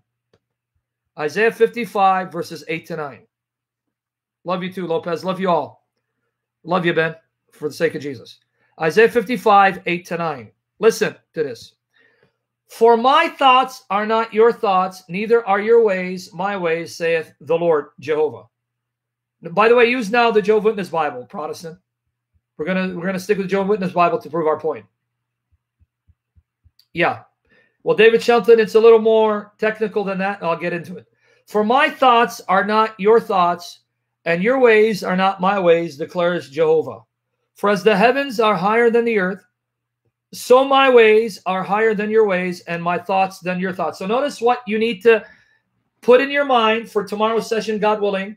Study this passage, read it and reread it and reread it, and ask the Spirit to ingrain it in your heart and your mind. God says, my way of doing things is not the way you do things. And my thoughts are not your thoughts. The way I do things are higher than the way you do things. In other words, just because when human beings beget, that implies a moment in time, that doesn't transfer over to God. God begets in a different way from his creation because his ways are higher and greater than our ways. You may beget in time, meaning when you beget, that requires a moment of time. But don't apply the time factor to God. Just because God begets doesn't mean he does so in time, in a moment of time, because the way God acts and the way he begets is different from the way creatures bound to time do so. You understand what you're supposed to take away from this?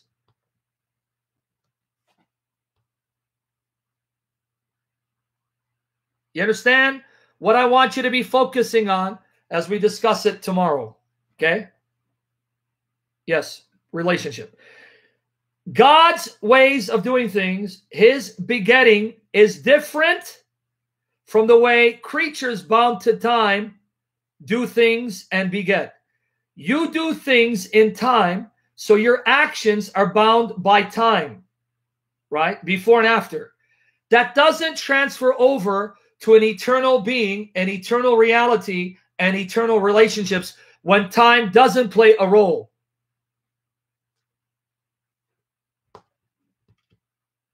Are you with me there? You with me?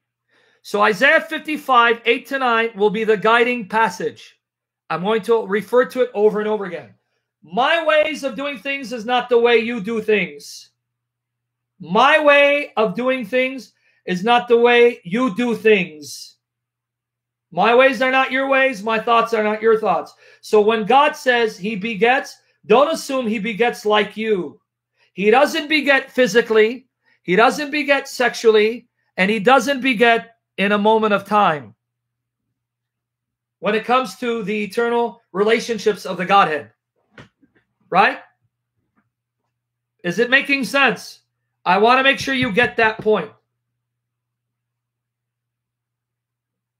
If it's making sense, quick definition and one example, and Lord willing, we'll do part 2 tomorrow. Okay. By eternal begetting, the fathers meant that, and by the way, the Orthodox and the Catholics can correct me if I'm wrong. So please chime in and let me know where I'm wrong. Because this is a reality it's beyond my comprehension to fully understand. Okay? It's beyond my ability to fully comprehend. Okay. What they meant was that the deity of the Son, the divine essence of the Son, the essence that the Son possesses is the essence of the Father that he shares in common with the Father, because the Father is the source of the divine essence. He's the source of deity and all the divine attributes. So the deity of the Son is the deity that the Father possesses, which the Son shares in eternally, inseparably. So the Father is the source, and the Son possesses that divine nature in union with the Father, because it's the Father's essence that he shares fully and completely. So the Father's essence is the Son's essence, is the Spirit's essence, but the Father is the source of that essence.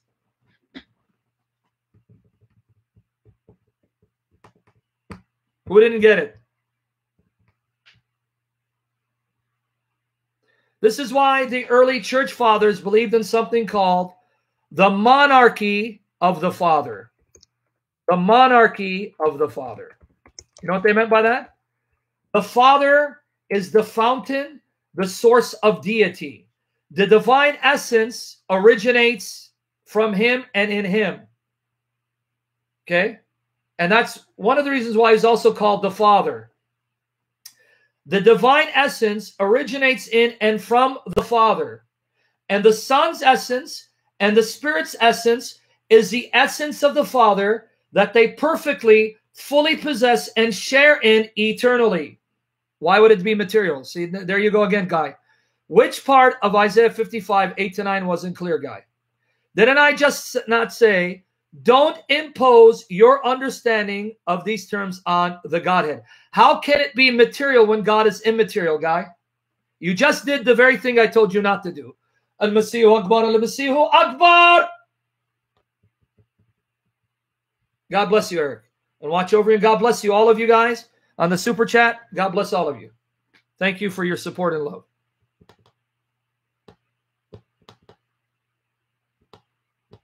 Okay?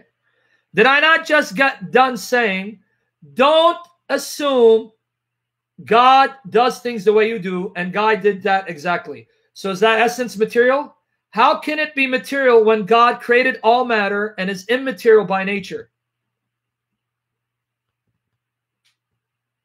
Al-Mustawrid, not necessarily. See, this is what happens when you give analogies. That analogy of H2O existing in 3 states is not necessarily modalistic. Let me explain that.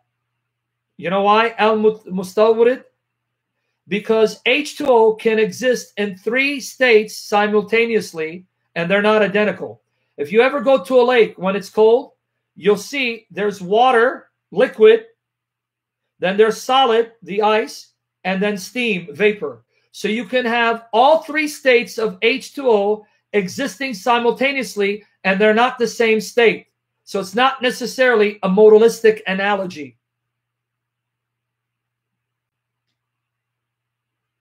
Now you see why it's not modalism though, Medic? Because liquid is not the same state as solid. Solid is not the same state as vapor. And you can have all 3 states existing simultaneously as H2O, but in different states. That's not modalism. Okay? But why are we talking about analogies right now?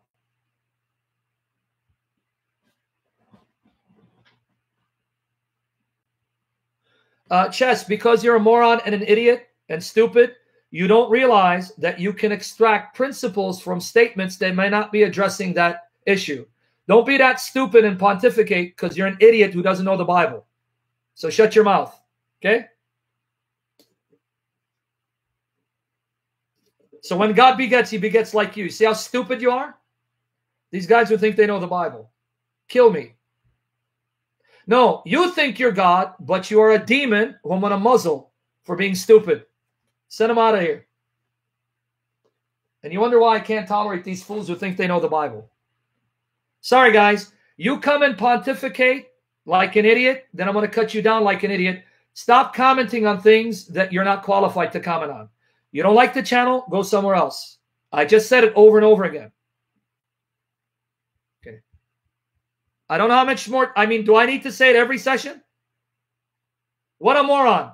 Because that's thought about his plans, you can't extrapolate a principle from that passage and apply it to other things. You see what a stupid guy, and I hope he's not a teacher of the Word of God, if that's how he's going to argue.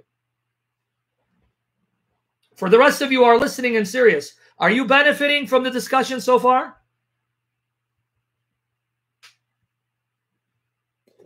You guys benefiting so far? Okay. Okay, now coming back to the issue. What does it mean that the Son is eternally begotten? It means that the essence of the Son is the essence of the Father that the Son shares in fully and eternally inseparably. So the Father is the source of the essence that the Son possesses and the Spirit possesses. Right? You understand what it means? So if you ask the church fathers, right, what distinguishes the Father and the Son and Spirit? You know what they would tell you? They'll say the Father is unbegotten, the Son is begotten, and the Spirit proceeds or is breathed out. You with me there? Let me repeat again. The Father's called God the Father the unbegotten God, in contrast to the begotten Son.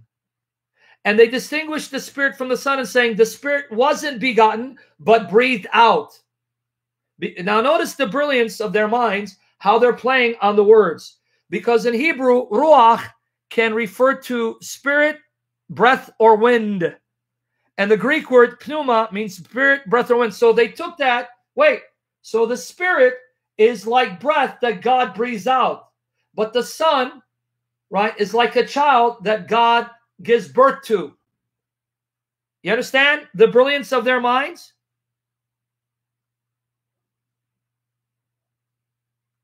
How they took the language, right, and ran with it. So the Spirit is not the Son, he's the Spirit. That means his relation to the Father is different than Jesus. Jesus is a Son, begotten, not made. The Spirit is breathed out by the Father, spiration, without ever severing from the Father. Okay? Yeah, thank you, Daniel. God bless you. Who's not getting it so far? Who's not getting it so far? Anyone confused? Anyone confused? Because I'm going to give you an analogy and we're going to unpack it tomorrow. We're going to unpack it further tomorrow. Okay. In Hebrew and Greek 01, the word spirit can mean breath, wind, or spirit. Breath, wind, or spirit. Okay. So, because the spirit in Greek is pneuma and in Hebrew is ruach, and it means breath, spirit, or wind, the fathers then understood from that the spirit is like God's breath that's breathed out. See, you breathe out breath, but you don't breathe out a child. You give birth to a child. So they saw these as God's way of communicating how the Son relates to the Father in a different manner from the Spirit. The Spirit is breathed out without separating from God, and the Son is born. You see how they understand the language? How many times do I need to say it? Allahu Akbar. I'll say it again. Okay, one more time. When they said Christ is begotten of the Father, what they meant was that the deity, the divine essence that Jesus possesses, is the Father's own essence that Jesus possesses and shares in eternally, inseparably, but the Father is the source of that essence. That divine essence originates from the Father that the Son and the Spirit share in. To give you a biblical analogy that's limited and finite, Eve, where did she derive her essence from?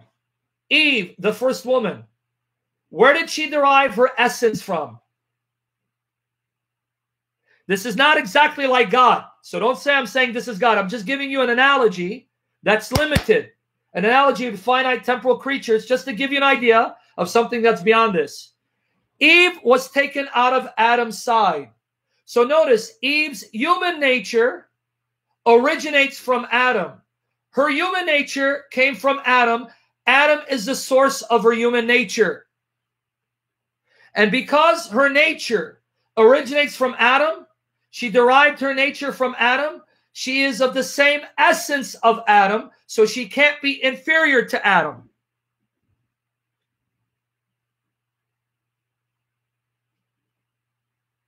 You with me there? And in one sense, Eve was already existing in Adam, because notice, God didn't create Eve from dust. He took her out of Adam. That means she was in Adam as a part of Adam, and then brought out of Adam to be a distinct person. And I'm not saying this is exactly the case with God. I'm not saying this is how God is as a Trinity. So don't misquote me and misrepresent me. I'm giving you an example of a finite human creation that's unlike how God is. But just to wrap your mind around. You with me there? You getting it? Eve was in Adam, comes out of Adam, partakes of Adam's essence and nature. And because she comes out of him, she's from him, she has his nature, which is why she's equal to him in nature, dignity, and value.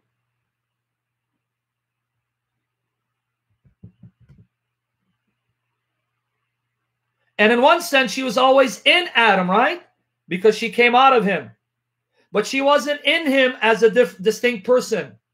She came out of him, and then she became personally distinct. This is why this analogy can't carry over to God, because Father, Son, Holy Spirit have always existed eternally as persons in relationship.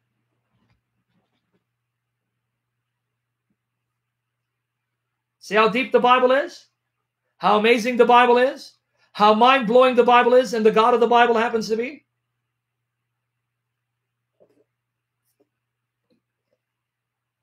So what's the point? The Father is the source of the divine nature. The Son's divine nature comes from the Father's essence, because it's the one essence of the Father that the Son and the Spirit eternally share in all its fullness. So the Father's deity is the Son's deity, is the Spirit's deity, and the Father is the source of that deity.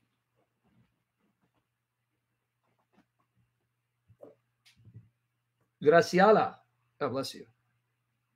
Clear? Yes, medic. That's one of the examples I want to give tomorrow, God willing.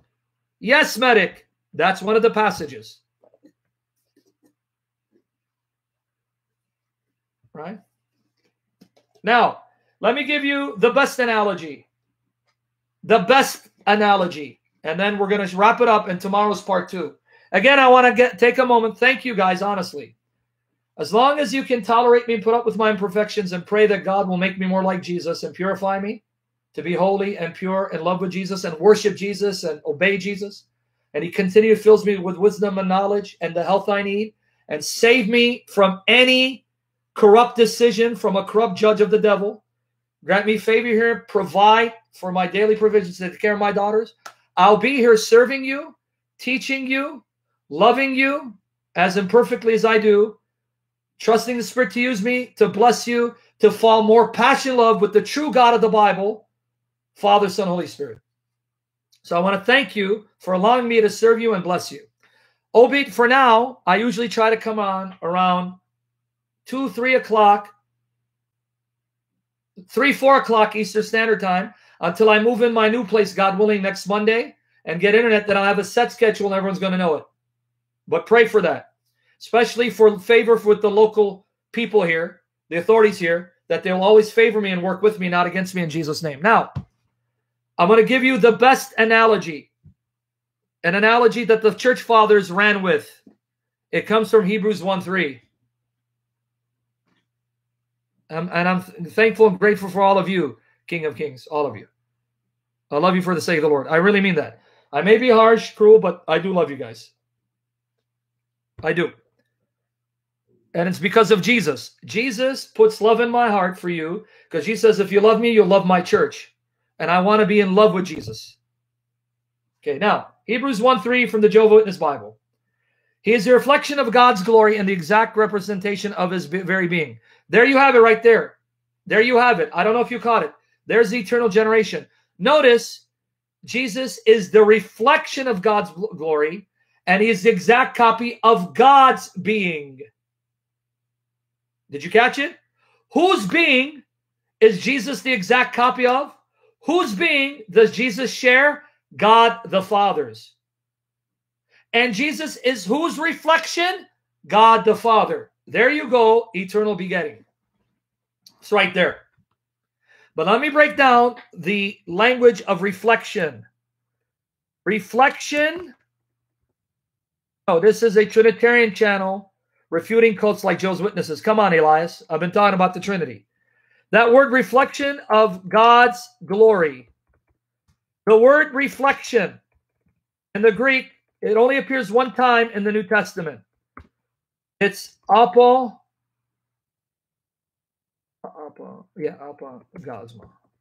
Yep. I think I'm misspelling it. Let me just double check. These Greek words. Oh, you Greek guys. You and your Greek. Let me see what it is. I think I misspelled it, but let's see. Hebrews 1:3. Apogazma. Apogazma. It's only used one time in the New Testament. Okay. Yep. Yeah, I misspelled it. See? I knew I misspelled it. Here you go. Here's the link to the Greek. Here's the link from the Greek. It's apo, or apo. Gazma. Okay. Apogazma. Now, you know what that word means? Let me explain to you the significance of this word and how the fathers use this to show that the Bible teaches that Christ is eternally begotten. Apogazma is the reflection or a light that shines forth from a shiny object. It's the word used in reference to the sun, S-U-N, that radiates light to us. It's the light that comes out of the sun or a shiny object. Now, you understand the implication of that? Radiance. Like the sun in the sky, we see its radiance. What is its radiance? It's light that's bright that comes to us. Now, understand the beauty of this analogy and how amazing this Bible is and the way God inspired these books of the Bible. Get ready to be blown away. The sun in the sky radiates to us light, bright light. That's the radiance of the sun.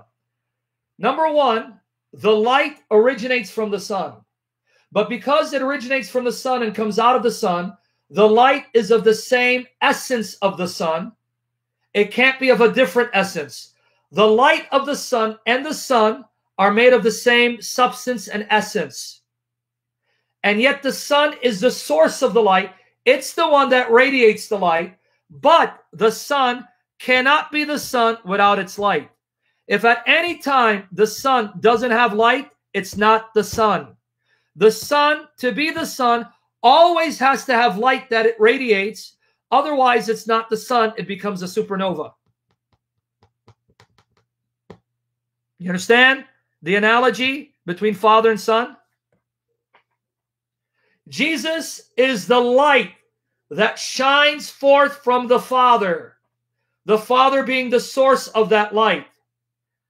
And yet, because Jesus is the light that shines forth from the Father, he has to have the same substance of the Father, because he shines forth from the Father, and the Father cannot be the Father without the Son.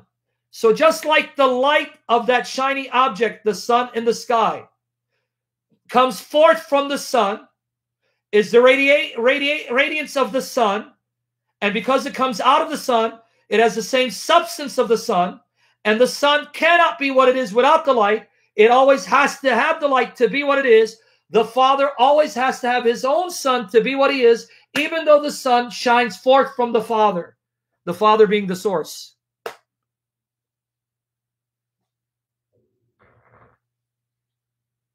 Did you catch it?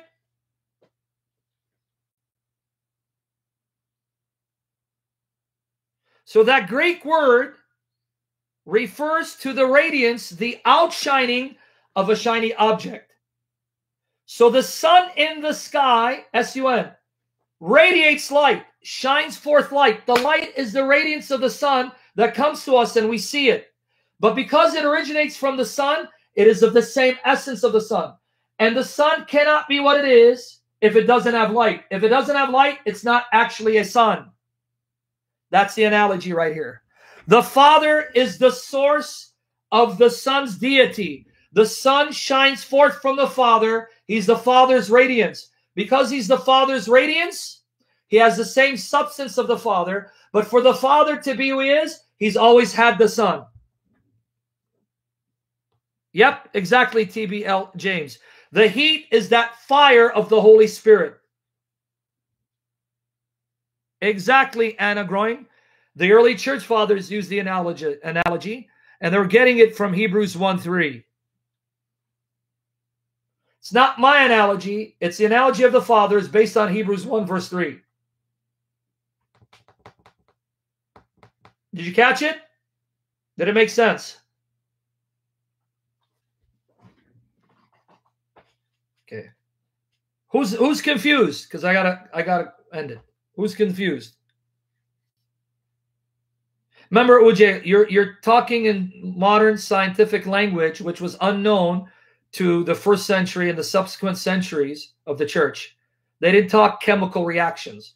They saw light and they felt the heat. God material? Guy Wilkerson, brother, I don't know why you're having a hard time. I don't know if I need to block you because I don't think you're following along. The word substance is that Greek word, hypostasios, that's used in Hebrews 1:3.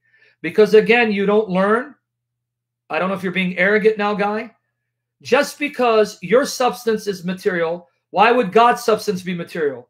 Did you not get Isaiah 55:8-9? Why are you causing trouble, brother? Because your substance is material, God's substance has to be material? Why that stupid connect? Come on, brother. Why are you dropping the ball here, guy? I love you, man. Why are you making it hard? Which part of Isaiah 55:8-9 wasn't clear? His ways, his thoughts are not your ways, your thoughts. So your substance is material. Why does God's substance have to be material or physical? I thought I started this by hammering the point, but you're not getting it, guy. So what can I do for you? How can I help you?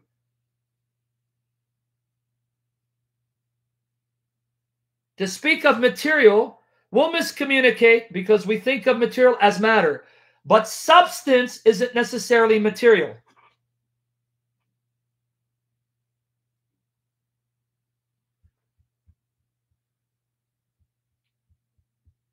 Are you getting it, man? Guy, come on, brother. Help me to help you, bro. What's not clear?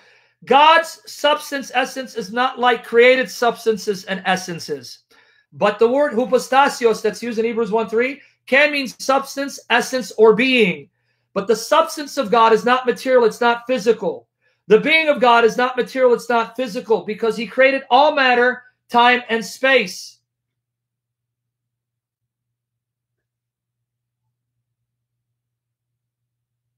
ESV doesn't translate only begotten. Monogenes says only begotten, Bill Thompson. They're translating a different word, genao, as begotten. Genao, as begotten.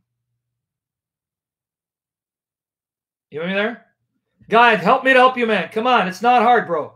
Stop understanding God from your temporal finite perspective. Just realize you can use the same word for God and it doesn't have the same meaning. God's substance, your substance. Your substance is physical, material, temporal, and finite. God's substance is not material, it's not physical, it's infinite and uncreated. Stop trying to bring God down to your level and define terms in reference to God the way you define them in reference to yourself. Stop that. Isaiah 55:8-9. Okay. Well, that said, this session is over. God willing, tomorrow we'll go into the biblical basis for the eternal beginning, realizing not all Christians agree with me, realizing that Christians will say that I'm misinterpreting these passages, like William Lane Craig, or even a guy named Steve Hayes from Triblog, because they reject these doctrines.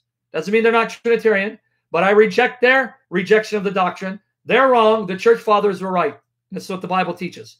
Christ has died. Christ has risen. Christ will come again. Jesus Christ is Jehovah God Almighty in the flesh, to the glory of the Father, in union with the Spirit, one God, Father, Son, Holy Spirit. Amen. Come, Lord Jesus, sooner than later. Wash us in your blood. Seal us in your love. Fill us with the Spirit. Save us, my daughters, our loved ones, for your glory, Lord Jesus, and provide for us and save me from this corrupt, wicked system in Jesus' name. Guys, pray for miraculous favor. February 13th, Thursday, and February 19th.